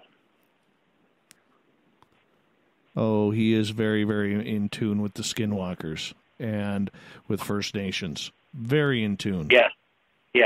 That, and I got a pouch with some stuff in it, and all I had to do was add a piece of silver to the pouch, and then I wear that and the string. Very cool. Very cool. I'm sure Joey will update us on that as it comes on out, because I'm sure he'll have another comment about that. But we only got about 40 seconds here before we have to go to break. When it comes to this stuff, and we don't know where to track it, we don't know where to look for it. I mean, it's always a crapshoot. Have you ever been close, Butch? Yes, on our first expedition, I think we were close. We were in an area where it was a full moon, massive state park, lots of animals of all types, bear, wolf, coy wolves, coyotes, birds, you name it, everything that walks or crawls. And the whole full moon weekend, we heard absolutely nothing. Our recorders picked up absolutely nothing. We could not keep a fire going at night. It would keep going out even though we put accelerant on. Butch, hold on right there. I'm going to get you to hold on because we're going to go to break here at the bottom of the hour. Butch Witkowski's Strange Days continue right after this on Spaced Out Radio. More monster talk after this.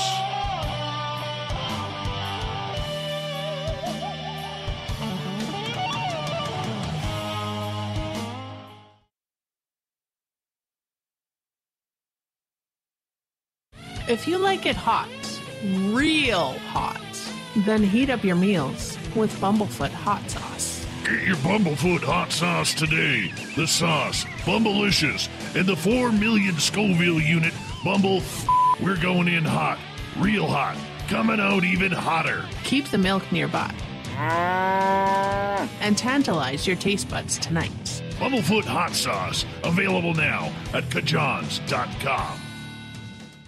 We're bringing you something new to the documentary world. Beyond the Spectrum will take you on an historic tour of topics like no other. Sasquatch, UFOs, government secrecy, and more, keeping you on the edge of your seats through the eyes of legendary truth seekers like Steve Bassett, Richard Dolan, Dr. Jeff Meldrum, and Jack Kasher. Head on over to Amazon Prime or Tubi TV and check us out. Please leave a comment for the filmmakers on their film's Amazon page.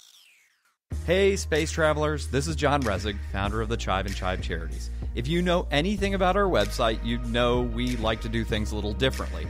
We're not some faceless organization collecting money for a nebulous cause. Our donor dollars go directly toward life-improving items. Then we give those items directly to an underdog who needs it most. To become a donor with Spaced Out Radio's official charity, Chive Charities, just go to chivecharities.org/donate. You wanted new SOR gear, and now you can have it. The SOR Vault is fully stocked with t-shirts, hats, hoodies, mugs, and everything in between, with great logos for you to choose from. So head on over to spacedoutradio.com, click on the SOR Vault, and go shopping. Pricing is quite affordable, and you can look good representing your favorite show. So go to our website and pick up your new SOR wear at the SOR Vault today.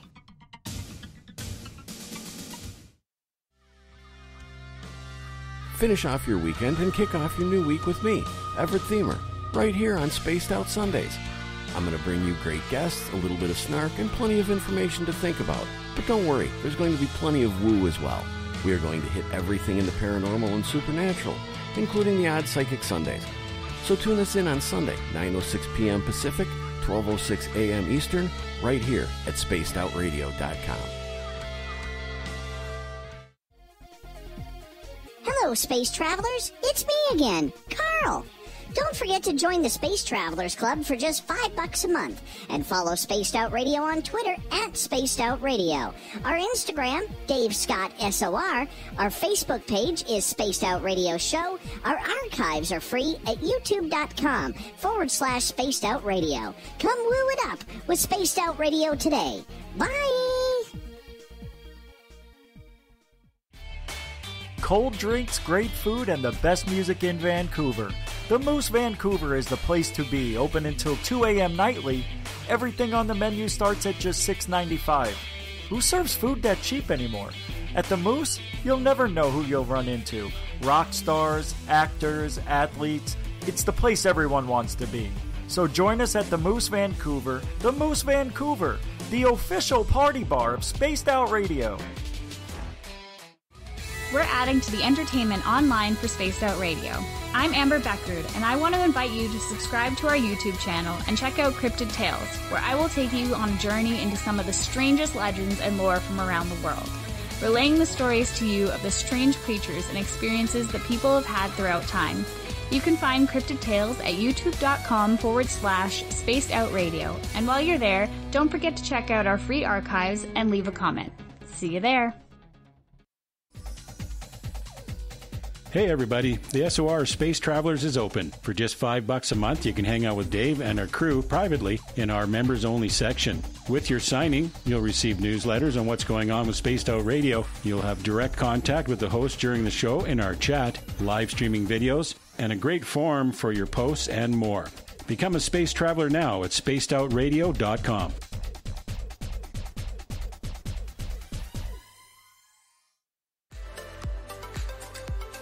Are you looking for great advertising value for your company?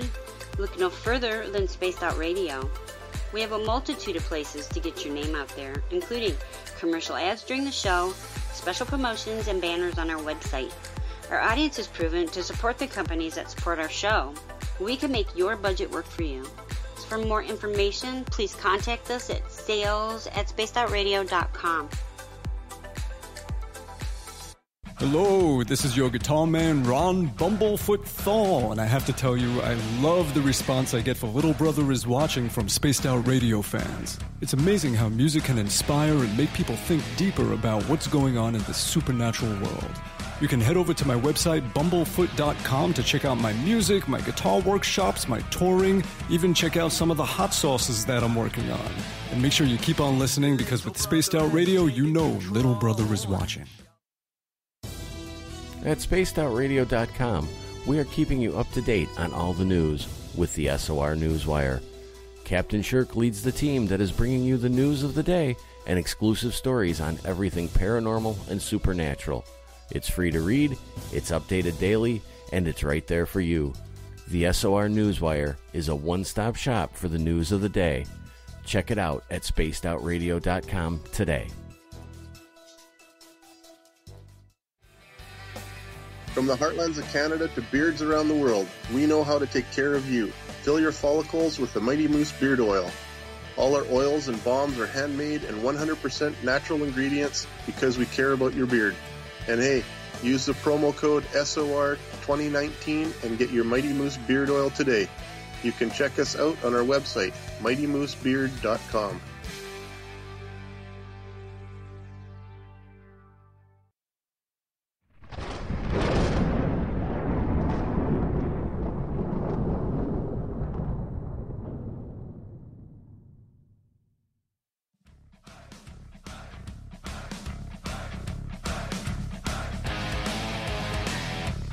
We pass the halfway point of Spaced Out Radio tonight. I am your host, Dave Scott, sitting in the captain's chair of SOR headquarters. Thank you so much for joining us. I want to remind all of you, if you've missed portions of this show or others, you can check out our free archives at youtube.com/Spaced Out Radio. Do me the favor, hit that subscribe button. Our website is spacedoutradio.com, where we have a plethora of features for you. You can listen to those and find them while you're listening to the show. All on our website, spacedoutradio.com. Butch Witkowski's Strange Days continues here as we are talking bipedal canines, what they're all about, where they're from, who they're dating these days. Butch is a regular TMZ of the cryptid world. His website, uforcop.com. Butch, welcome back. Yes, sir. Good to be back. Not a problem. Not a problem. We love having you here, my friend. Okay, right before the break we were talking, and I asked you a question about whether or not these creatures are migrating to new areas to maybe gain their own territories. When we see animals like that, usually it's because the animal population is growing. Do you think this population of these bipedal canines is growing as well? Well, yeah, it could be. I mean, when you get down south, the Rougarou has been in Louisiana for, in the bayou in that area for over 100 years. Description is pretty much the same. But it's now that they're out in the Four Corners, in the mountainous areas, they're being seen. Yeah, they could be. I don't think they're migratory. I think they get to an area and that's where they stay, just like our guy here in Pennsylvania. He just stays within that lichen loop. Mm-hmm. So with the creatures, do we have any reports of any run-ins with Sasquatch? No. I get that question a lot, and no, we no reports of that. They're fighting in the woods, or they have territorial areas. No, nothing like that. No reports ever, or none that I can find anyway. I want to see that brawl, man. I want to see that brawl. It'd be a dandy. You know what? That's the type of brawl that literally you have to put on pay-per-view. You have to. You'd be a millionaire in no time. Absolutely. So with this creature, the people who are seeing it, are they mainly outdoors people, especially in the new cases that are popping up? And what I mean by outdoors people, like hunters or trappers, fishermen, or are they just everyday people who are having the encounter? A couple hunters, more than a couple, hikers, people taking walks on walking paths. And a lot of our parks have walking paths and bicycle paths. It's kind of general. I mean, we've had park rangers have an encounter. We've had a group of 6 people. They all live in the same block, a little ways down from the state park, but they once a month, no matter what the weather is, as long as they walk this walking path, which is about a mile, just kind of a friendly walk thing. And one walked out on there. We had 3 ladies driving through a state park going to a picnic area to have a little picnic, and the same thing there where they came around a corner and one was standing at the edge of the tree line. So it's no children ever. Always adults, hunters, yes, armed, yes. a guy walking his dog, 2 dogs. Yeah, it's kind of a mix of, hunters and normal everyday people. Mm-hmm. You mentioned park rangers. Okay. Yeah. And up here, we have the same thing going on in our forest with conservation officers. Mm-hmm. They are not very open about the reports that they get. Have you any inside source regarding what is happening and what park rangers or conservation officers are seeing? Well, give you an idea how that works. The guy that was up in the tree stand was accosted by the one that was down at the bottom of the tree stand looking up at him growling. And, he's pointing the 30-06 at him. And then he just kind of walked off. And he stayed in the tree stand for a while, and he got down, ran to his car, and drove 3 or 4 miles down the road to the ranger station, reported it to them. And their answer to him was, probably just a big dog. We get a lot of big dogs running around here. And the guy, he looked at him, and I can't say the expletive he used, he said, but it was no blankety-blank dog. Do you think they are downplaying these situations for a reason? Well, yeah, because the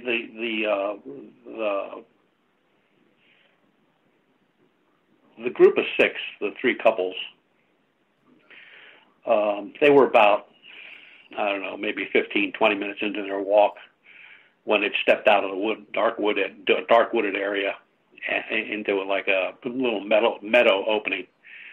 And the one lady lost it. She started screaming top of her lungs, and that's when it started stepping toward them, showing teeth and growling. And they all turned around and ran. They reported that to the police, and they basically just laughed them off. Kind of like asking a police officer who's ever seen a UFO. They may tell you, but they're not going to report it to their boss. Interesting. And I remember my buddy Mike up here talking to a conservation officer about Bigfoot one day, and this officer, who has since been transferred to a different area up north, he had told Mike that they have recorded things in the forest, seen things in the forest that cannot be explained. However, the job and the job safety is a hell of a lot more important than coming clean about what they're actually seeing. When you hear a statement like that, what does that make you think? Well, it's like all things where people that know what's going on, or they have an idea what's going on, and that's as far as they're going to let it go. I mean, one of the strangest UFO cases I ever heard was a Route 30, which is in Chester County, goes through Chester County here in Pennsylvania, and Route 10 cross. It's a huge intersection. I mean, huge. There was a multi-car pileup. A lot of people were killed. A lot of people were injured. State police were on the scene, and there was a state police helicopter showing up above, putting down light at the scene. And the officers that were there, the troopers that were there, everything stopped. I mean, they were cognizant. They could see what was going on, but nobody could move. Nothing was happening. It was just like the whole scene stopped for a few minutes. And then the helicopter light went out, and the helicopter took off, and everything was back to where it was. But it was just lost time. And the gentleman that told me that was the helicopter pilot. And he said, I have no idea. But he said for a few minutes, he said, maybe 4 or 5 minutes, he said, everything just stopped. He said, I wasn't doing anything at the controls. I was just sitting there, just like when it started. That's how it ended. And he said, off I went.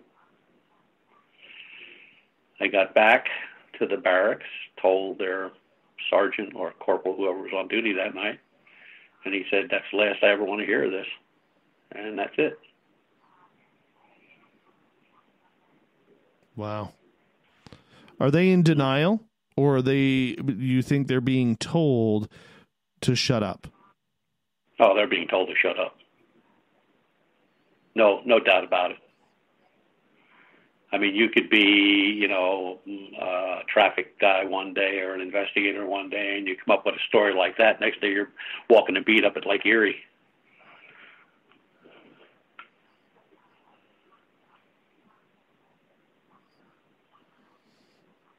The same thing in the military. I mean, there's lots of reports of UFO sightings over battle zones.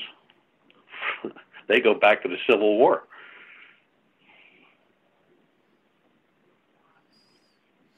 I mean, that's just unbelievable when you think about that. Mm-hmm.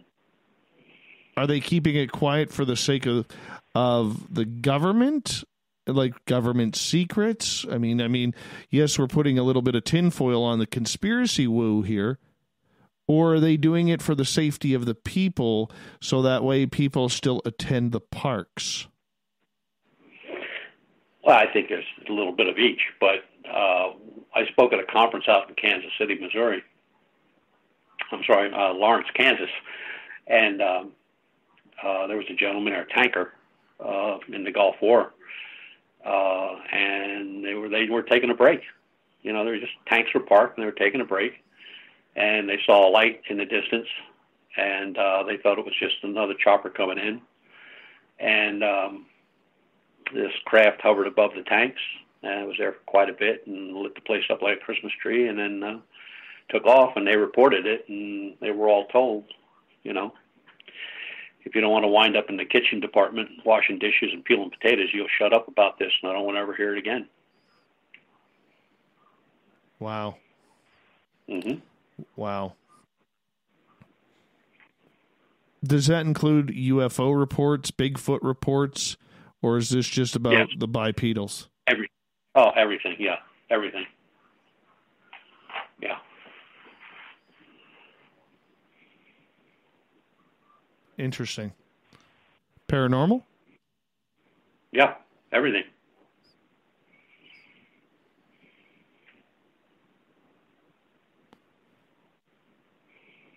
How come we haven't heard more conservation officers or park rangers come out about this? Do they care? Well, out of 60 reports, I only have 2. Where we went on our first expedition, the officer was talking about a lot of screaming and carrying on of a noise he's never heard, and he's been there at that location for back at that point, it was 11 or 12 years. He said, I never heard anything like that. He said, I know everything that's in this park, everything. He said, I don't know what it was. He said it came down from down the old swamp area, and he said he never heard it again. And then when I asked him if he could remember the date, he told me it was late October, last week of October, and that's when I had my first report of a bipedal. That would have been within 10 miles of the location we were at, where we had the second one. And now as you see the creatures spreading out, mm-hmm. aliens dropping them off, Butch, and I don't say that sarcastically. I mean, it's an honest question.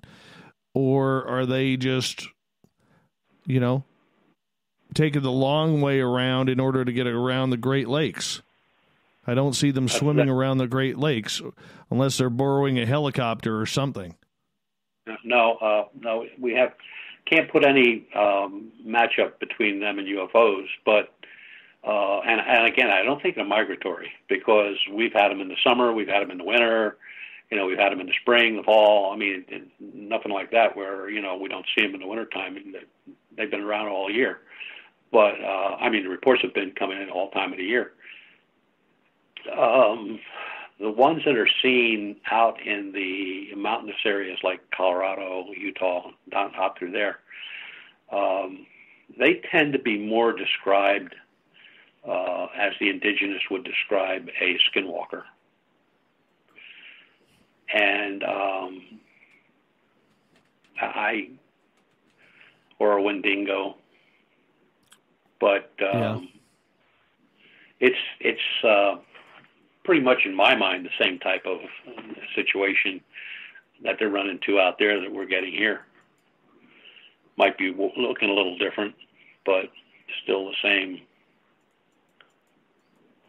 Are these dogmen, Butch, are these dogmen, are they different in every type of sighting? Like, say, for instance, with Sasquatch, the larger Sasquatch that we hear reported are more West Coast. They're more docile, whereas the ones that we hear of in the bayou and down in Florida with the booger and all of those strange names they have for the creature, they seem to be a lot more intense and aggressive. Do we see that with these bipedal reports as well? Really, the only one that showed any intensity was the one that came out to those hikers, the three couples, and where it started stepping toward them, growling, and that kind of action. Now, could that have been defensive or just scared him that this lady was screaming at the top of her lungs? And then we had the one with the hunter up in the tree, where it sat at the bottom of the tree and just hunched down and looked up at him and growled. So that's the only two instances we've had. The reports that come in from other areas other than here are mainly Bigfoot hunters or researchers, geologists. One guy was actually a contractor building a cabin. So out there, they're more out in the open. You know what I mean? There's wooded areas out there, but not like we have here or you have up in British Columbia. I mean, they got a lot of mountainous areas that are an open range. And then, of course, they're seeing, we still get the indigenous reports. I mean, they're seeing them all the time. So, and they just describe him as a skinwalker. And a skinwalker can take any shape he wants to. He's a shapeshifter. So, where we haven't seen that, we haven't seen it with these reports as far as shapeshifting. Yeah, this is the first time that I can recall that I actually hear you combining this bipedal canine with a skinwalker. Is this new information to you, or what has led you to this conclusion? I think what's led me to the conclusion, and it's kind of a half-assed conclusion, is where it's seen, there's always a connection to the indigenous, either right where they were, right where they are, or where the report, or where they were seen in the report. The first report that we went to the expedition, and kind of wanted to make me just turn the truck around and go home right at that moment. We got there at the location, checked in with the ranger, and we basically told him we were checking on Bigfoot reports. We didn't tell him what we were really looking for. And he said, yeah, I'll check on you, keep track, and he warned us of what type of animals could be around, blah, blah, blah, blah, blah. And he said, last campsite at the top of the mountain is the one you guys can have. And the campsites are all marked. They have an Indian name, like Apache, Navajo. Well, we get to ours, and it was Cherokee. Yeah, twice about that. Very cool. Very cool. Out of 20 campsites, we get Cherokee. Yeah. So I guess. Go ahead. No, I mean, I guess, just putting stuff together, like pretty much everywhere they've been seen, there's an indigenous connection of some sort, whether it was a place where they lived, or a place where they fought, or a place where there was a massacre that took place. I mean, there's always something, And the only oddball out of all of them was a mother and her daughter. They go to a cemetery to take a dog for a walk because it's just a big, open, old cemetery. Don't even think it's used anymore.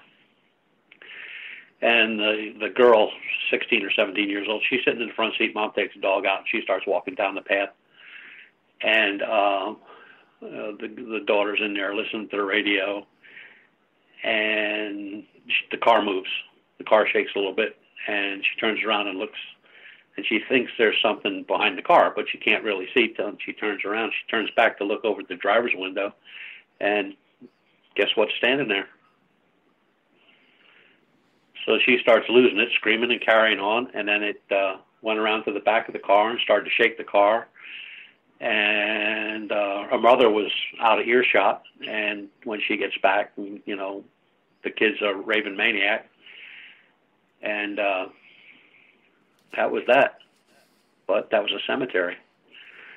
So the mother, who's got more balls than brains, the girl said it ran behind the shed, and it's one of these utility sheds where they keep the lawnmowers and rakes and all that stuff.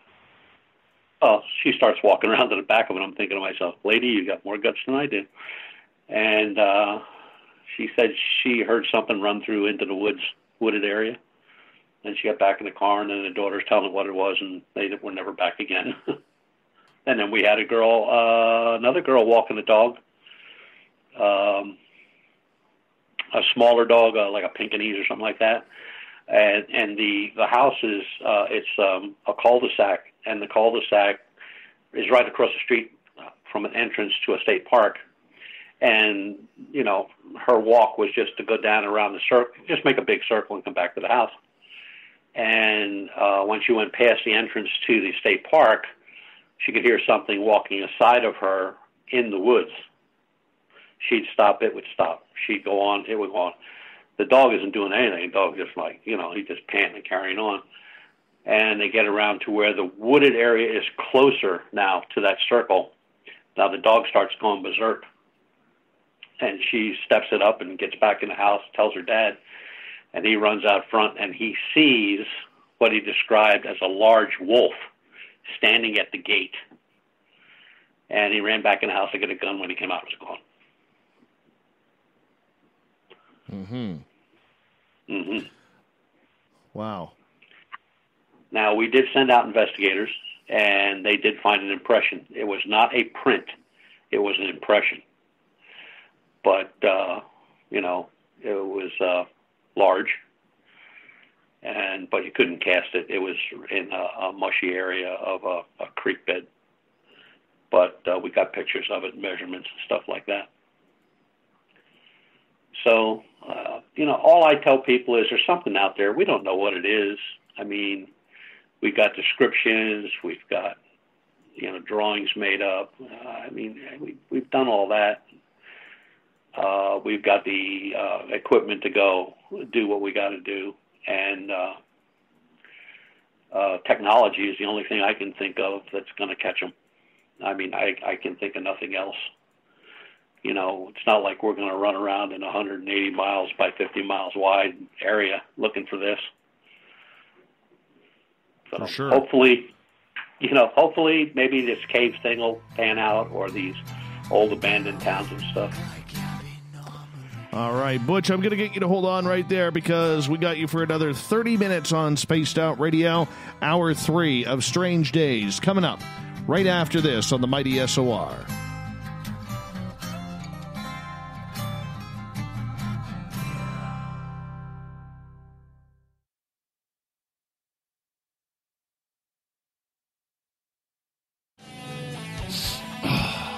I'm feeling a little spicy tonight. What to do? Why not get Bumblefuck? 4 million Scoville units of pure hard rock.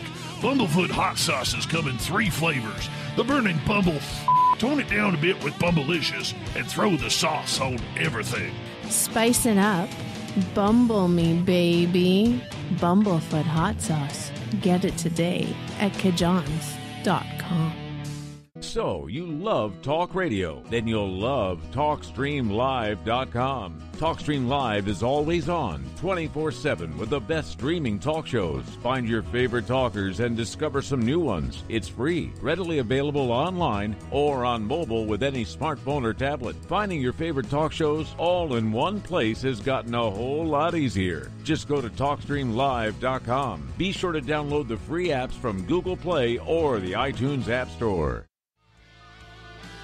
A little bit of science, a little bit of skepticism. Add a dash of snark and you have the makings of Spaced Out Sundays with me, Everett Thieme. Together we will look into the reality of the paranormal with an open eye and rational thought. Oh, did I mention there'll be plenty of woo as well? Your time spent with Spaced Out Sundays will make the night even better. The chat rooms are open, 9:06 p.m. Pacific, 12:06 a.m. Eastern, right here at spacedoutradio.com. Hello, this is your guitar man, Ron Bumblefoot Thal, and I have to tell you, I love the response I get for Little Brother is Watching from Spaced Out Radio fans. It's amazing how music can inspire and make people think deeper about what's going on in the supernatural world. You can head over to my website, bumblefoot.com, to check out my music, my guitar workshops, my touring, even check out some of the hot sauces that I'm working on. And make sure you keep on listening, because with Spaced Out Radio, you know Little Brother is watching. The party is always on at the Moose Vancouver. The Moose Vancouver is where you want to be when visiting Canada's West Coast. Open until 2 a.m. nightly, the Moose cranks up the rock while serving some of the best rated food in the city. The menu starts at $6.95. Why party anywhere else in Vancouver when the Moose is right there? Get your horns up and rock with the Moose, the official party bar of Spaced Out Radio. For the price of 1 cup of coffee a month, you can become an SOR Space Traveler. The Space Travelers Club is a place where you can interact with other listeners, either live during the show or on our great forum. We want your stories, pictures, comments, and ideas. You'll get live video streams, exclusive content, and be a part of our newsletter. Stay in touch with everything SOR. The Space Travelers Club is just $5 a month at spacedoutradio.com.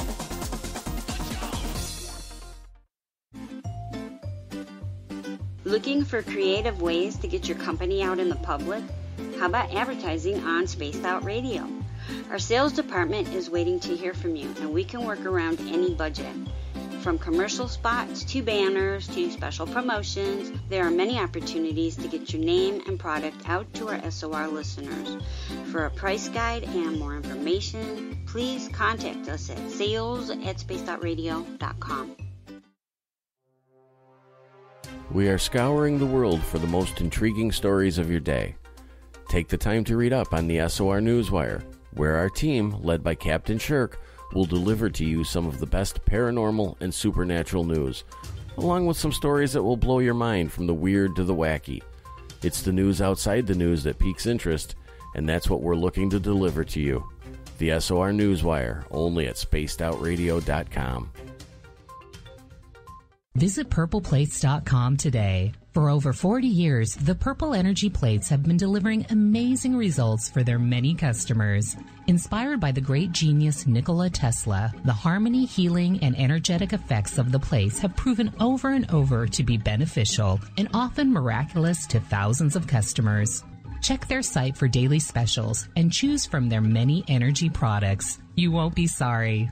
Visit them today at purpleplates.com. We all know on Spaced Out Radio we love a good beard and mustache, so why not take care of your facial hair with Mighty Moose Beard Oil? Made in Canada, we're taking care of beards and stashes around the world. We use 100% natural ingredients with our oils and balms to make your whiskers feel silky smooth. Use promo code SOR2019 at MightyMooseBeard.com today.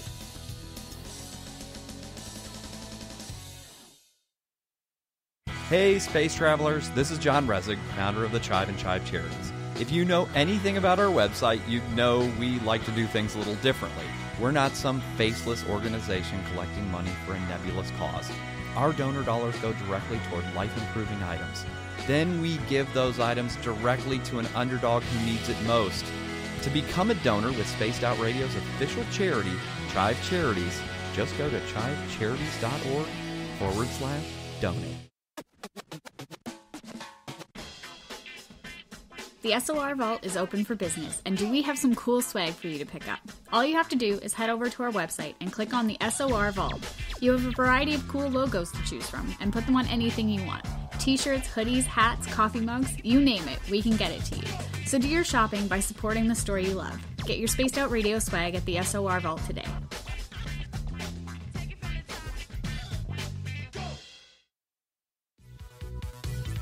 Hello, space travelers. It's me again, Carl. Don't forget to join the Space Travelers Club for just $5 a month and follow Spaced Out Radio on Twitter at Spaced Out Radio. Our Instagram, Dave Scott SOR. Our Facebook page is Spaced Out Radio Show. Our archives are free at youtube.com/Spaced Out Radio. Come woo it up with Spaced Out Radio today. Bye! We're adding to the entertainment online for Spaced Out Radio. I'm Amber Beckrud, and I want to invite you to subscribe to our YouTube channel and check out Cryptid Tales, where I will take you on a journey into some of the strangest legends and lore from around the world, relaying the stories to you of the strange creatures and experiences that people have had throughout time. You can find Cryptid Tales at youtube.com/Spaced Out Radio, and while you're there, don't forget to check out our free archives and leave a comment. See you there.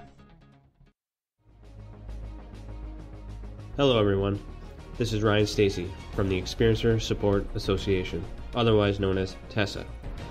We're glad to team up with Spaced Out Radio to help investigate your experiences on the SOR Sightlines Report. Together, we'll investigate the strange sightings and occurrences you've had. We're looking for answers just like you. So fill out a Sightlines Report on the Spaced Out Radio website and let's figure out what's going on together.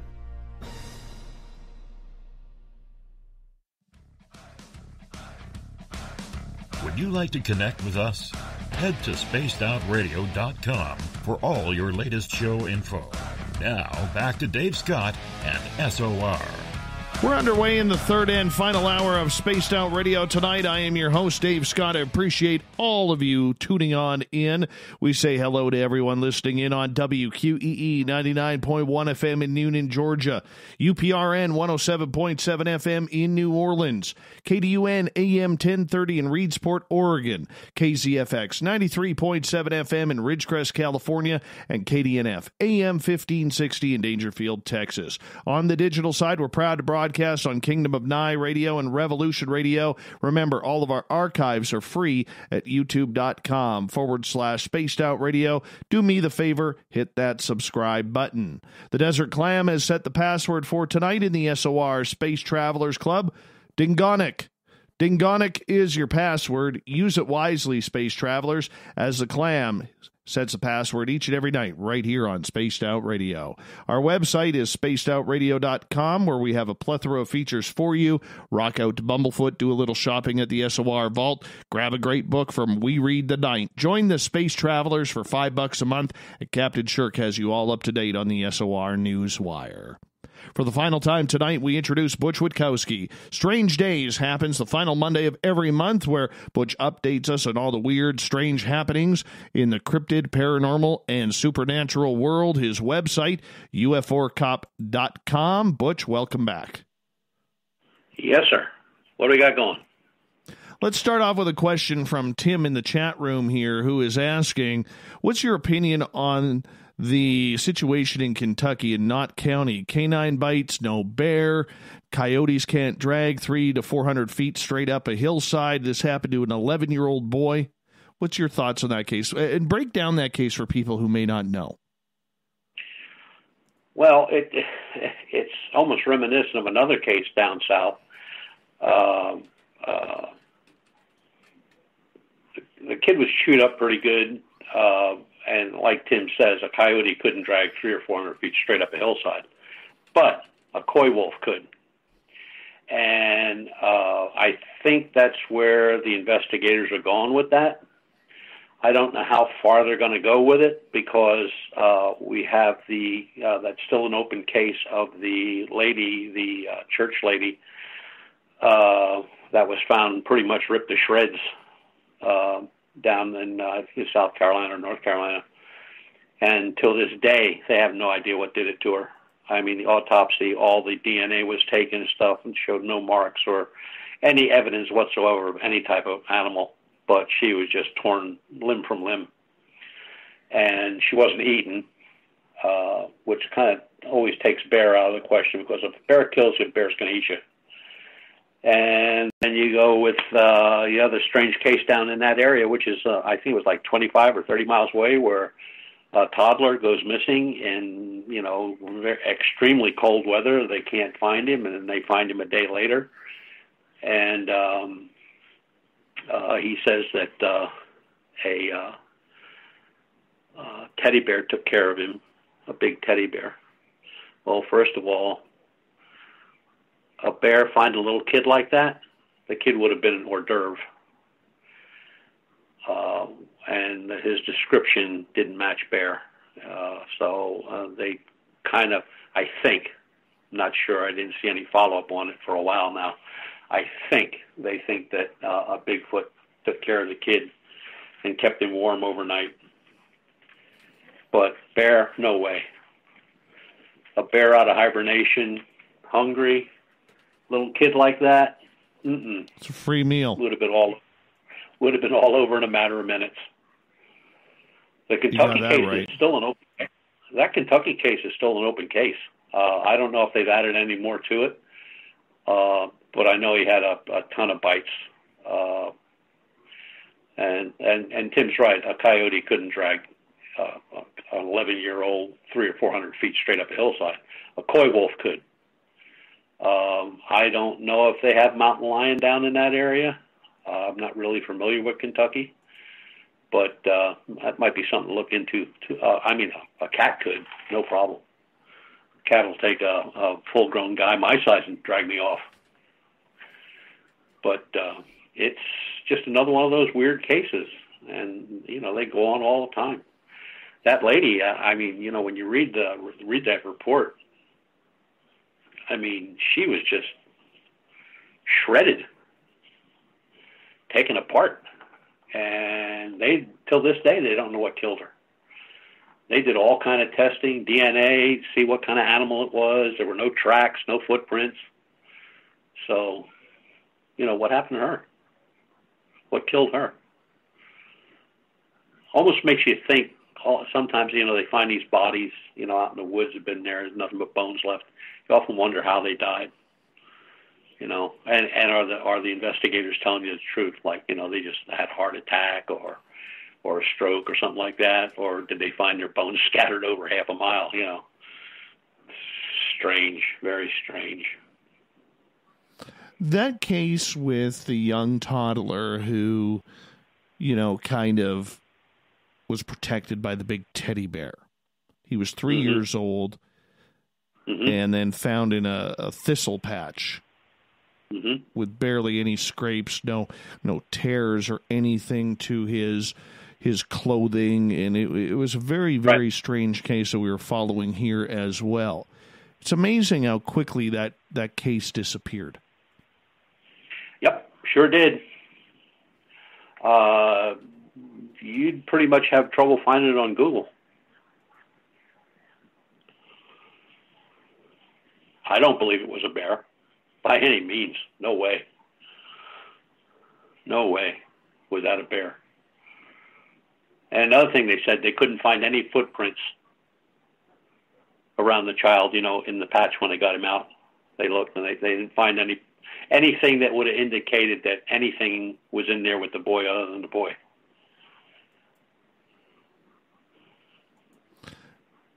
Yeah, that case really, really, I don't want to say it bothers me. I just find it very, very strange about that. Oh, yeah. Very strange. I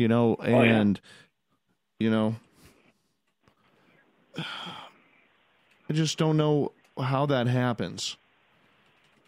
Really don't. Do you think that, when it comes to children having these type of encounters with strange creatures, do you think that maybe, just maybe, some of these creatures, whether it's Bigfoot or whatever, have a little bit of a soft spot for children? Could be. Yeah, it could be.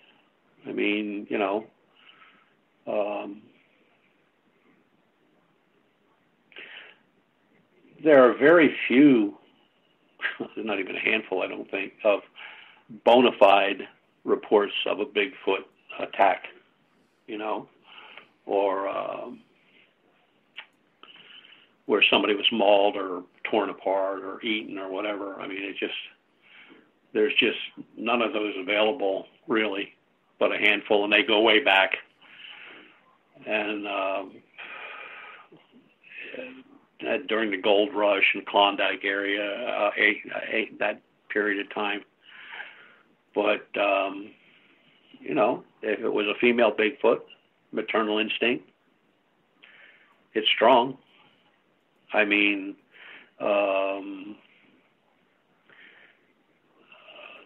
case of that Indian boy over in India that was pretty much raised by a wolf's den.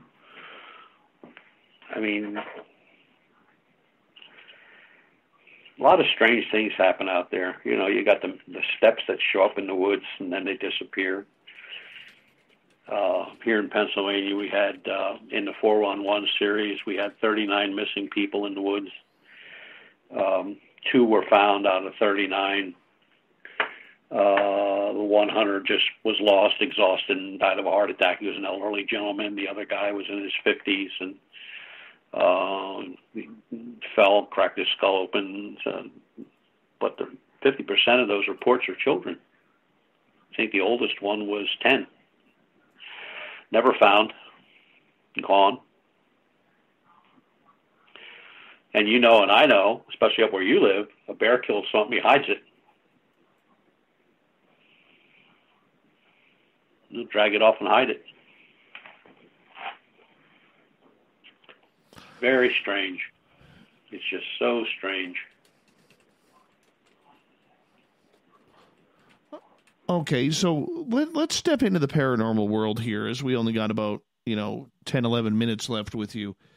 You have been investigating a case that's ongoing that happened at a farmyard where there was a lot of strange occurrences happening there.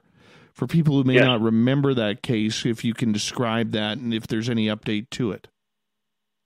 The case started with a UFO report, a gentleman saying that on the farm where he lived, that there's mountains on both sides.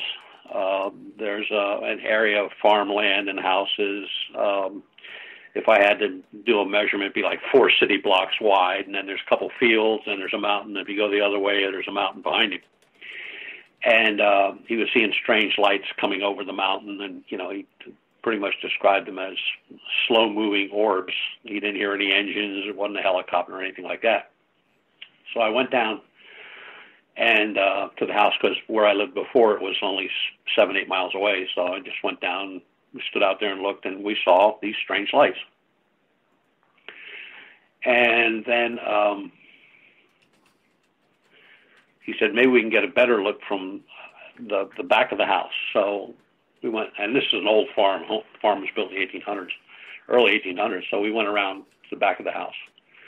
And I had a FLIR device, and I was just looking, and I saw this, I don't even know how to describe it anymore, an entity of some type at the end of a new chicken barn that was being built. Now, this thing is like 500 foot long and 30 feet wide, but it was under construction. The roof was on it, the sides were on it, but nothing else, no windows, doors, anything like that. And then I scanned down to my left, following the roof line. There was another one smaller. No distinct shape or form. It was almost looking, it almost looked like you were driving down a hot highway and the heat shimmering off of the highway. So I took a couple shots, pictures with the FLIR, and got a hold of Lon Strickler and told him about it. And we made arrangements to have him meet me, and then we would go down there. He brought his son along and to see what was going on. And I said, I don't even know if they're going to be there. And he said, well, we'll see. And we got got there, and we went inside and talked to the owner, and it got dark. So we went outside and got the 2 FLIR devices out and started looking, and they were still there. One was above a doorway that wasn't quite finished yet, and the other was at the end of the roof where I saw it, but it was in a little bit to the left. And Lon walked up to the door, and as he's going up through there, he's hearing all kind of noise. And I said, "What kind of noises are you hearing?" He said, "It almost sounds like chanting." And I went like, "Well, I don't hear anything." And I asked his son Matt if he heard anything. He said no. And the strangest thing was, when I was there, that was in January, and when we went up together, it was March. And to get to the back of the house, I had to walk through a pile of leaves in the driveway that were kind of in the corner of a barn in the driveway.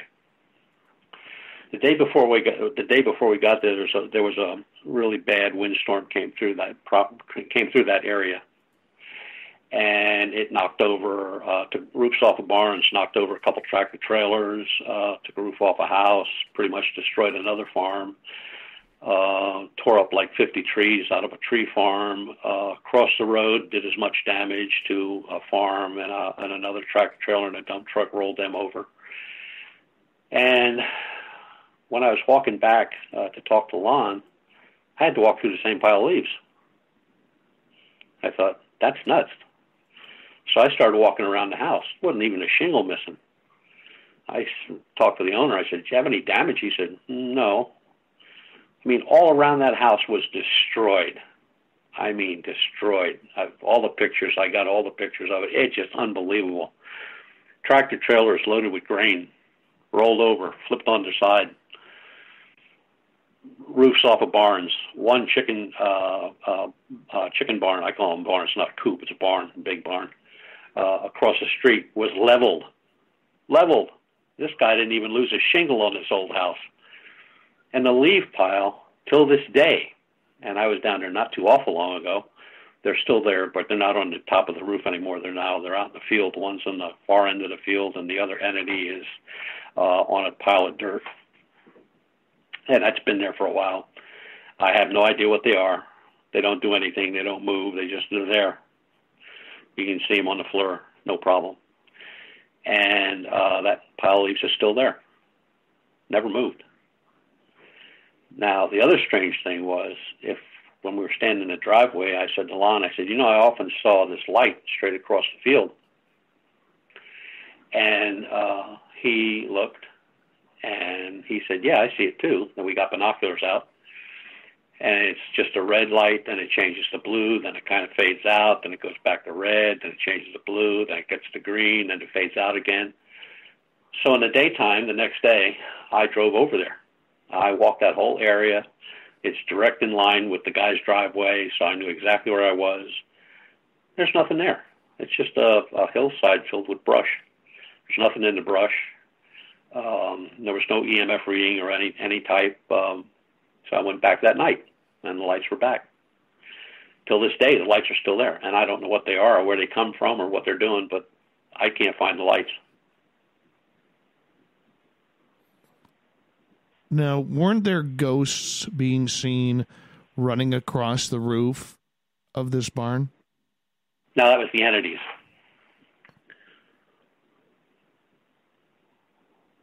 Weird. Yeah, and they're still there, only they've moved now. The barn's completed.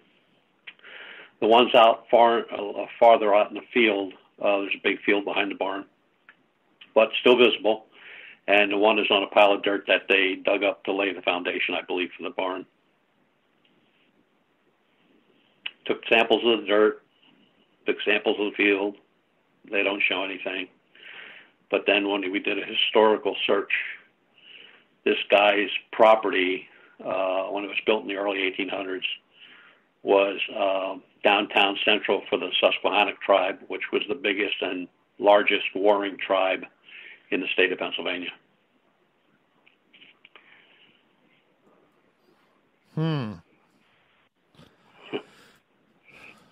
So somewhere on the property is either a burial ground or sacred ground, or they built a house on it. And also, when Lon was there walking, there's a pond on the other side of the house. When he walked around the pond and stuff, he could have swore they heard, like chanting and drums, and he said like it was almost like a hootenanny. I went like, wow. So, come spring, we're going to put a camera in the water and see what we can see in that pond. Well, hey, we only got about 3 minutes left with you. We should also get a Mothman update. Well, up in Chicago area, they're going crazy. They're all over the place. I know there's a couple videos coming out on the investigations. I think one is out already. And there's a couple books coming out from Phantoms and Monsters, 40 and Team, on the reports out there. There were some recent sightings down in Point Pleasant, West Virginia, of Mothman. I don't know a lot about them because there wasn't a lot published about them. And but everything is going the way it's going. It's just been a weird last 2 months.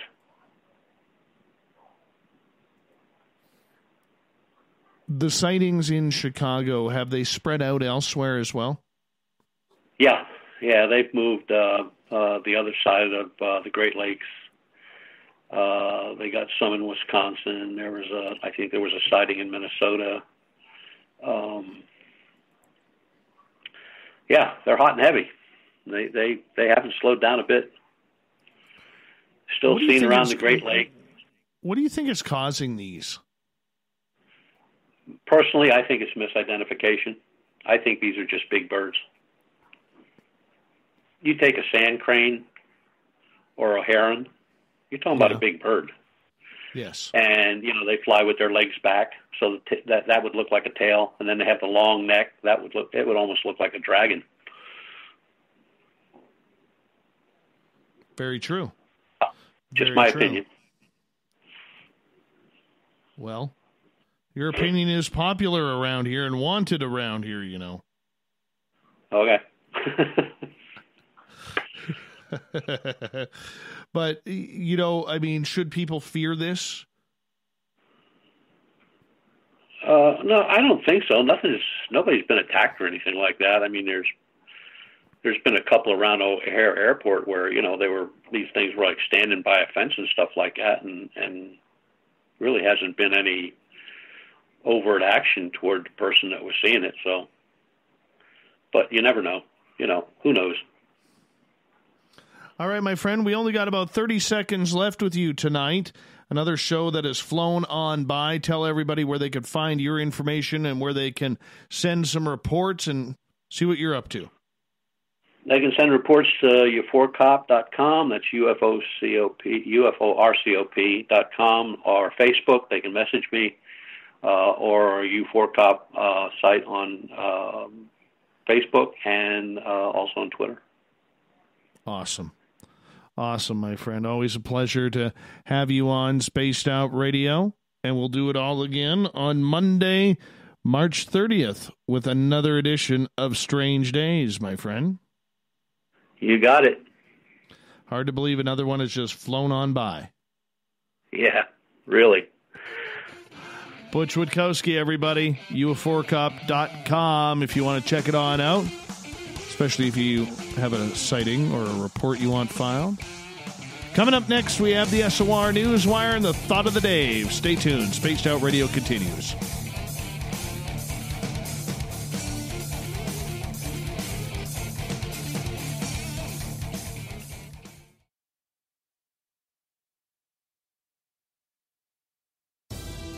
At spacedoutradio.com, we are keeping you up to date on all the news with the SOR Newswire. Captain Shirk leads the team that is bringing you the news of the day and exclusive stories on everything paranormal and supernatural. It's free to read, it's updated daily, and it's right there for you. The SOR Newswire is a one-stop shop for the news of the day. Check it out at spacedoutradio.com today.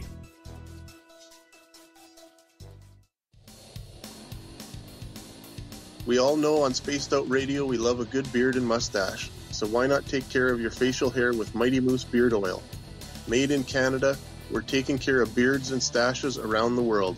We use 100% natural ingredients with our oils and balms to make your whiskers feel silky smooth. Use promo code SOR2019 at MightyMooseBeard.com today.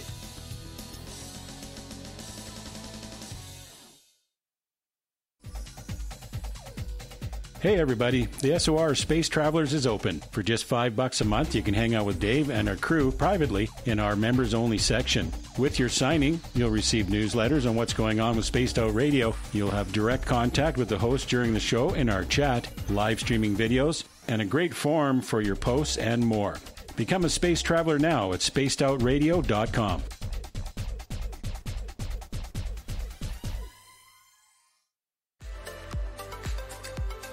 Are you looking for great advertising value for your company? Look no further than Spaced Out Radio. We have a multitude of places to get your name out there, including commercial ads during the show, special promotions, and banners on our website. Our audience is proven to support the companies that support our show. We can make your budget work for you. So for more information, please contact us at sales@spacedoutradio.com.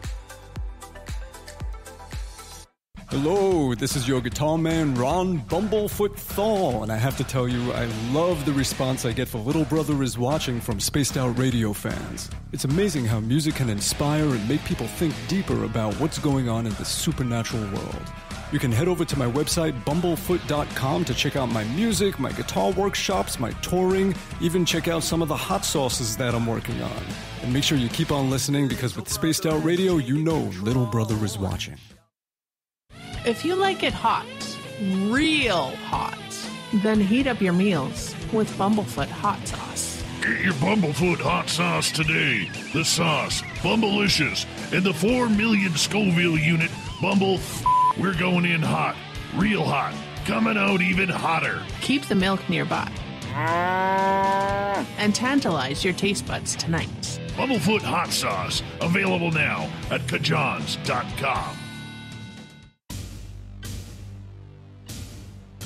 You wanted new SOR gear, and now you can have it. The SOR Vault is fully stocked with t-shirts, hats, hoodies, mugs, and everything in between, with great logos for you to choose from.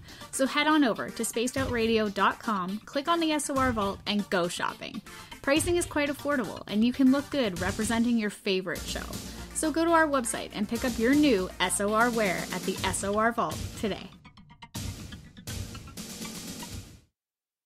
Looking for something new to push your limits? Look Beyond the Spectrum, a new docuseries featuring some of the best researchers in the world when it comes to everything from UFOs, government cover-ups, and Bigfoot in the forest. Truth seekers like Steve Bassett, Dr. Jeff Meldrum, Richard Dolan, as well as others all chip in to bring their knowledge to you. Beyond the Spectrum can be found on Amazon as well as Tubi TV. Tell us what you think on our Amazon page.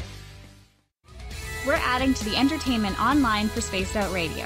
I'm Amber Beckrud, and I want to invite you to subscribe to our YouTube channel and check out Cryptid Tales, where I will take you on a journey into some of the strangest legends and lore from around the world, relaying the stories to you of the strange creatures and experiences that people have had throughout time. You can find Cryptid Tales at youtube.com/Spaced Out Radio, and while you're there, don't forget to check out our free archives and leave a comment. See you there. Hey Spaced Out Radio fans, it's John Resig, founder of the Chive and Chive Charities. Our goal is to make the life of veterans, first responders, and those with rare medical conditions 10% happier. We do this by donating one grant item, ranging from vans to therapy programs to prosthetic limbs, to those who need it most. To contribute to Spaced Out Radio's official charity, head over to chivecharities.org and become a donor today. Hello, Space Travelers. It's me again, Carl. Don't forget to join the Space Travelers Club for just $5 a month and follow Spaced Out Radio on Twitter at Spaced Out Radio. Our Instagram, Dave Scott SOR. Our Facebook page is Spaced Out Radio Show. Our archives are free at youtube.com/Spaced Out Radio. Come woo it up with Spaced Out Radio today. Bye! A little bit of science, a little bit of skepticism. Add a dash of snark and you have the makings of Spaced Out Sundays with me, Everett Thieme. Together we will look into the reality of the paranormal with an open eye and rational thought. Oh, did I mention there'll be plenty of woo as well? Your time spent with Spaced Out Sundays will make the night even better. The chat rooms are open, 9:06 p.m. Pacific, 12:06 a.m. Eastern, right here at spacedoutradio.com. Cold drinks, great food, and the best music in Vancouver. The Moose Vancouver is the place to be, open until 2 a.m. nightly. Everything on the menu starts at just $6.95. Who serves food that cheap anymore? At the Moose, you'll never know who you'll run into. Rock stars, actors, athletes. It's the place everyone wants to be. So join us at the Moose Vancouver, the official party bar of Spaced Out Radio.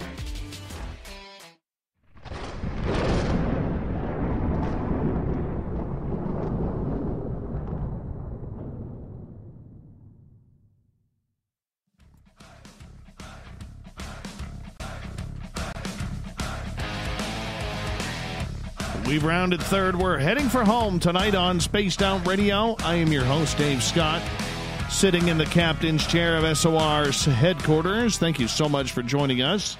Want to remind all of you that you can check out all of our archives for free at youtube.com/Spaced Out Radio. Do me the favor, hit that subscribe button. Our website is spacedoutradio.com, where we have a plethora of features for you. You could rock out to Bumblefoot, do a little shopping at the SOR Vault, grab a great book from We Read the Night, join the Space Travelers for $5 a month, and so much more. Speaking of the news, let's get to Captain Shirk's Newswire, shall we?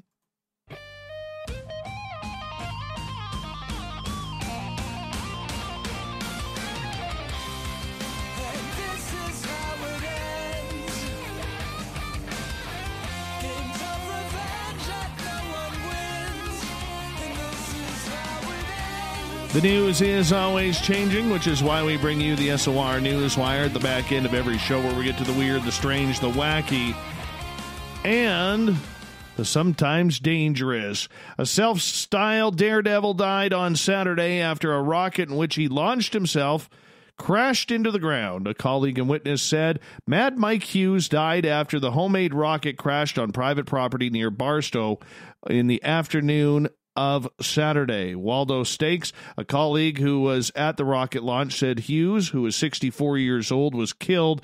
It was unsuccessful and he passed away, Stakes said. He declined further comment. Justin Chapman, a freelance journalist, was there, said he and his wife witnessed the crash. The rocket appeared to rub against the launch apparatus, which might have torn the parachutes attached to it. The rocket came down straight to the ground, he said. Yes, Hughes is best known for being a flat earther, and he was trying to get his rocket, homemade, straight up into the atmosphere so he could prove or disprove the curvature of the Earth. Looks like it did not work, and, now he'll find out what's on the other side. A trail runner who broke his leg on a remote snowy trail in the Olympic Peninsula over the weekend said he had to crawl for nearly 7 hours to get to cell phone service to call for help, then crawled several more hours until rescuers found him. I had to crawl on all fours, my knees and hands. It's a rocky, snowy, dirty, wet trail, and after a while my knees were just raw, said Joseph Oldendorf. Yeah, he says he had no idea to put his shoes over them, so I would at least, as he says, have had some traction and a little bit of protection, but they're still really messed up. Oldendorf, who has been since released from hospital, said he crawled out for about 10.5 hours after he slipped on ice and broke his leg 3 inches up from the ankle, about 5:45 Friday night or afternoon. He said he was running back to the Duckabush trailhead about 12 miles into a 20-mile run when he was injured. I had to be facing chest down for it not to be flopping out of alignment, he says. After crawling for hours in sub-freezing temperatures, Oldendorf said he finally had a cell phone service to call for help around 12:30 Saturday morning and was located by rescuers on the ground close to 4:30 a.m. I had no idea how long it was going to be, and I knew that I was Still probably 6 miles down trail, said Oldendorf. I stopped to lay down and stay warm, thinking they might be there relatively soon, but I was way too cold and there was no way I could do it without moving, so I just decided to keep on moving towards them. The 26-year-old said the thought of his family also kept him going. I don't want my family to hear I died in the wilderness, he says. I think it'd be unbearable. The Coast Guard helicopter crew arrived around 7 in the morning and airlifted him, Oldendorf, who was hypothermic when he was found, to Harborview Medical Center for treatment. This is definitely a rugged part of the Olympic National Forest, said firefighter Jerry Rule with the Brennan Fire Department. We actually found the patient about 4.5 miles in, which is usually pretty unusual for a typical fire department to go in. Rule was in the group of rescuers who reached Oldendorf first. And doesn't take much to take you out of the game up on those trails and by yourself, said Rule. He's a lucky guy. We're on our way out after evacuating him by helicopter. We only ran into 2 other individuals, and they were not going as far as we were. Oh, you should see pictures of his knees. Horrible. They're all cut up. All right. I don't get this one. Don't get it at all. Women who cook food while on their period will be reborn as dogs, according to an Indian religious leader whose sermon has since gone viral. The guru who made this statement, Krishnaswarup Dasi, is a member of the major Swaminarayan sect of Hindus in Prime Minister Narendra Modi's home state of Gujarat.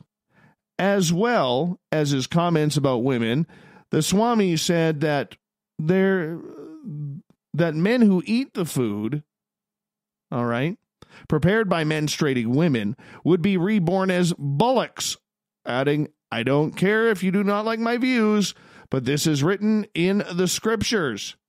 Oh, yeah. Yeah. Prejudice against women on their periods is widespread among conservative Hindus, an issue that came to the forefront in 2018 when the Supreme Court ruled a temple's ban on women of menstruating age was an unconstitutional affront to religion of freedom. According to media reports in India, Dashi is a Swami, or religious leader, associated with the Swaminarayan Temple, an organization that runs a girls' college in the town of Bhuj, where more than 60 pupils were ordered to remove their underwear so staff could check if they were menstruating. Oh, these perverts. The guru's sermon appears to be defending the college over the incident, which occurred on February 11th. It has led to a public outcry and the arrest of 3 senior members of staff at the school. An investigation into the incident found that the girls were having their periods, were being made to eat meals separately from the rest of their classmates. The checks were carried out when staff became suspicious that the pupils were flouting this rule. Heaven forbid, like they have a choice in this. Daji accused women of being careless about their periods, which he said was like doing penance. Yeah, and as a solution for when women are menstruating, he suggests that men should learn cooking. It will help you. The guru's sermons are routinely posted online in Temple's YouTube account, though it was unclear when and where the comments in question were made. Yeah, this guy is just off his rocker. I would like to see how women are supposed to control this. It happens monthly. Hate to tell them. Happens monthly. Unless they're pregnant. What an idiot. What a moron. A buffoon. Use all the Bugs Bunny terms there. A Texas man who was critically injured when he veered off the road after crashing into a deer was able to phone 911, that is, himself, despite being impaled by a 2-inch metal rod, according to his family. 25-year-old Jacob Tabor was driving to work in Willis, just about 50 miles north of Houston, on Tuesday, around 4 a.m., when he struck a deer on Highway 75 and lost control of his car. Tabor, a pipe fitter, crashed into a fence and was impaled in the abdomen by a 2-inch pole. That can't feel good. He was conscious enough to call 911 himself, and when first responders arrived, they did find him unconscious. We have a thing called the golden hour. In the golden hour, you want to get him extricated and get him to the hospital as quickly as possible to prevent any life-threatening injuries, North Montgomery County Fire Department Battalion Chief Bill Dirk says.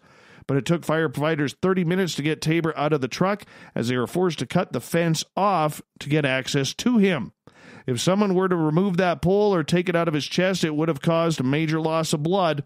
According to a GoFundMe page, Tabor underwent surgery and is now in stable condition, but is expected to have several more surgeries to reconstruct several organs that were damaged from the fence post. No kidding. This young dad is lucky to be alive.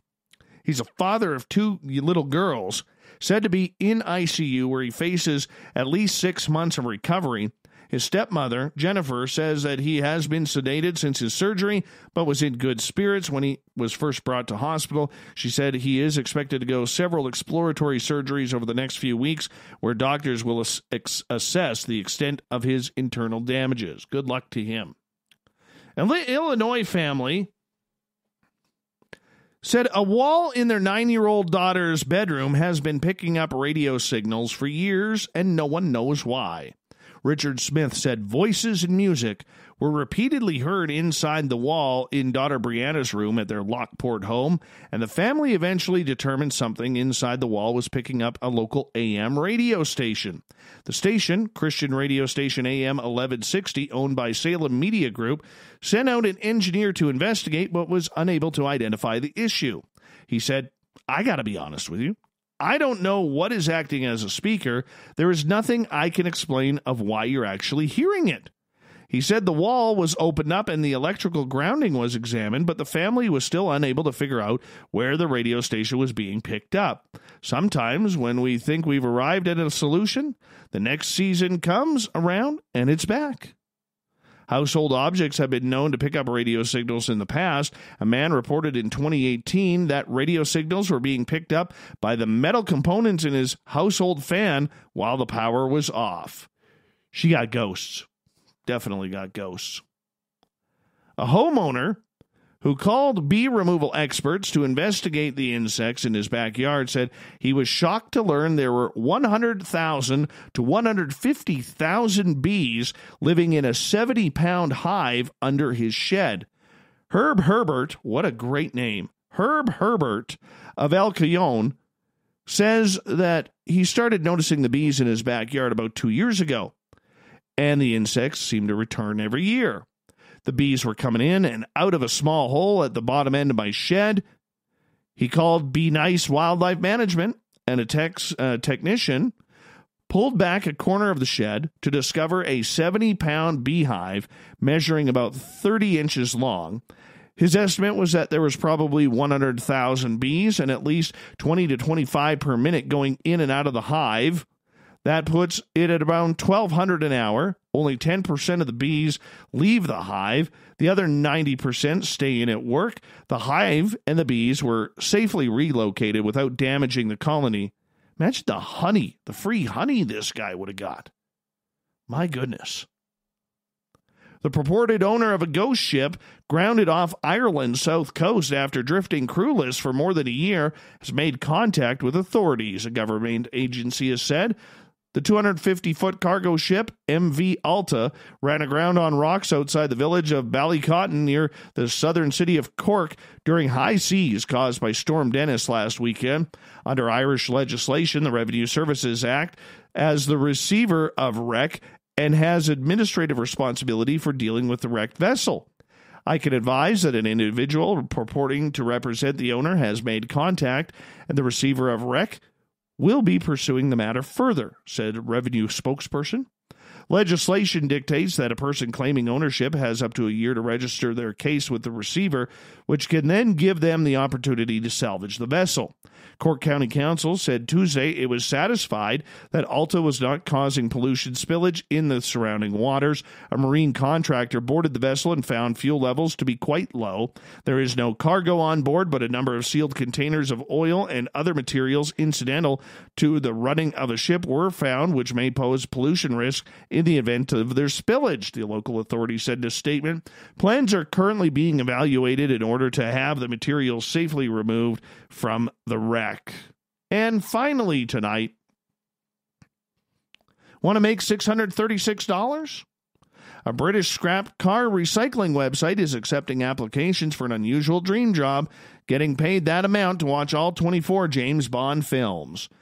Car Takeback UK said it is accepting applications on its website for the License to Watch job, which entails watching one James Bond movie every night for 24 consecutive nights.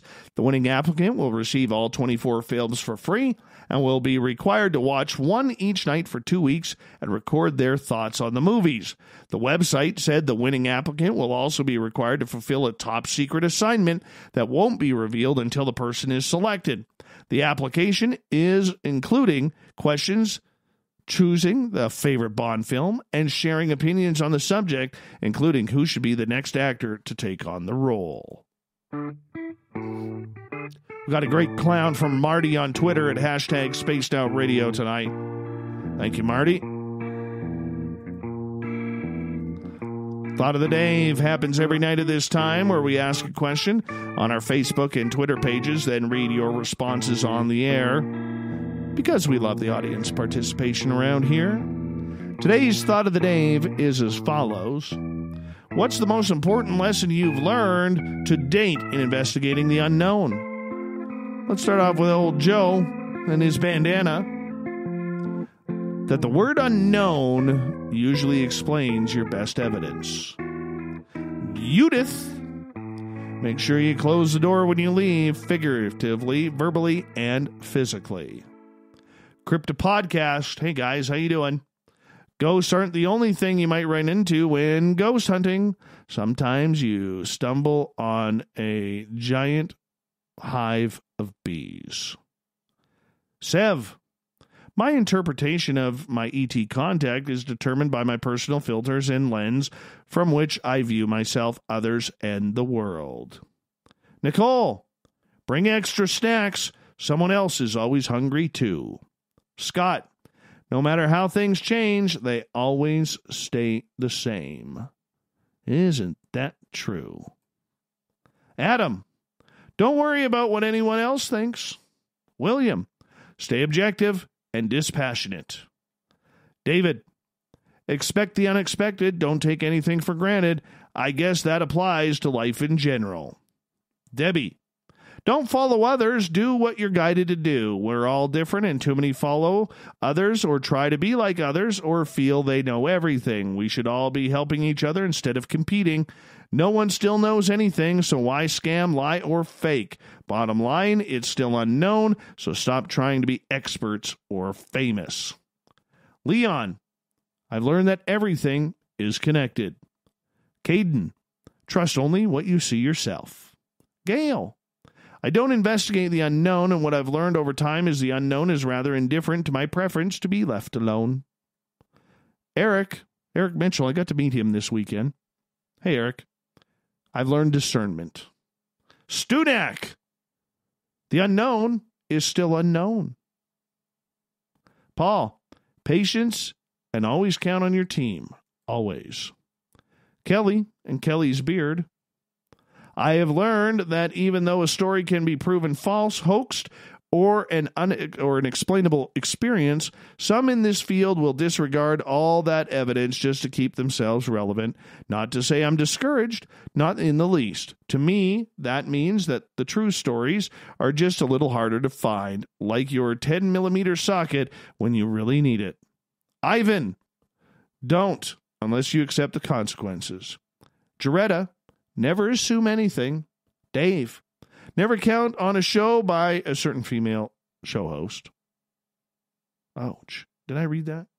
Probably shouldn't have. Marty, don't be concerned about other people's opinions about what you are doing. Opinions are like buttholes. Everybody has one. Landon, I learned that we're never going to die. David, that whatever and whenever you thought you started, you had already been doing it for a long time. Jason, be prepared to be scrutinized, but try not to let it get to you. Barry, that for every question that we believe we answer, there's 100 more still left wanting for an answer. That's from half a century of research, first in the lab and then in the field. Craig, Sasquatch can be dangerous, curious, and everything in between, just like humans. A serial killer and a saint could live in the same town. Olaf, always bring a towel. Thanks, Olaf Phillips. Great meeting him on this past weekend, too. Great guy. Fantastic beard, by the way. Mike, that there are so many amazing people who become accustomed to the maze of lies and mysteries that they forget how to execute the very praxis they espouse. Robert, quality simulating encounters with unknown or inexplicable phenomena may boost human health and well-being. Therefore, a failure of imagination must not be allowed to invade a scientific investigation of the unknown. David, there's a lot I do not know about the unknown. Tim, I want to keep an open mind. Joe, final word. Don't share it on Twitter. We'll do the Thought of the Dave again tomorrow. We thank everybody on Twitter and Facebook for participating tonight. Thank you so much. Big thanks to Captain Shirk and the SOR Newswire for preparing some fantastic news. The captain is always up for the good deed of the day and getting our news run all set up for you on our website, spacedoutradio.com.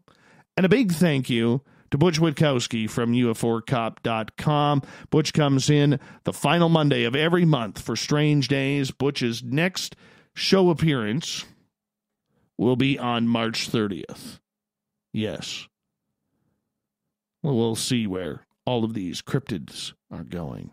I'm curious to see what happens with these Canadian cases, because they are brand new in Ontario and Quebec. I'm going to stay on top of those. We got Mr. Ron Bumblefoot Thal rocking in the background with Little Brother is Watching. Bumblefoot is the official music of Spaced Out Radio, rocking us in and out of every single show. Get your horns up for the guitar god himself. Special thanks to everybody listening in at home, at work, in your cars, wherever you may be, including you, Bob McGuire, if you're listening. Yeah. Big thanks to everybody listening in on our chat rooms on Spreaker, LGAB, Revolution Radio, Facebook, the SOR Space Travelers Club on our website, and the Snarkers and Snarkettes on Twitter at hashtag Spaced Out Radio.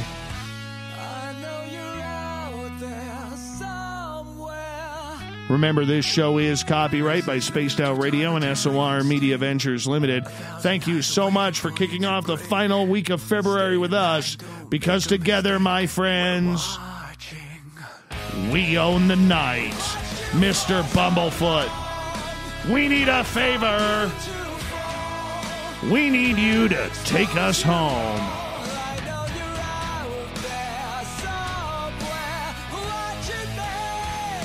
Have a great night, everybody. We're going to do it all again tomorrow. Crystal Skulls with Jaap van Elten. Hey, Quest, how you doing? Good to have you here in the chat room tonight. We'll talk to you all tomorrow. Have a great night. Bye-bye.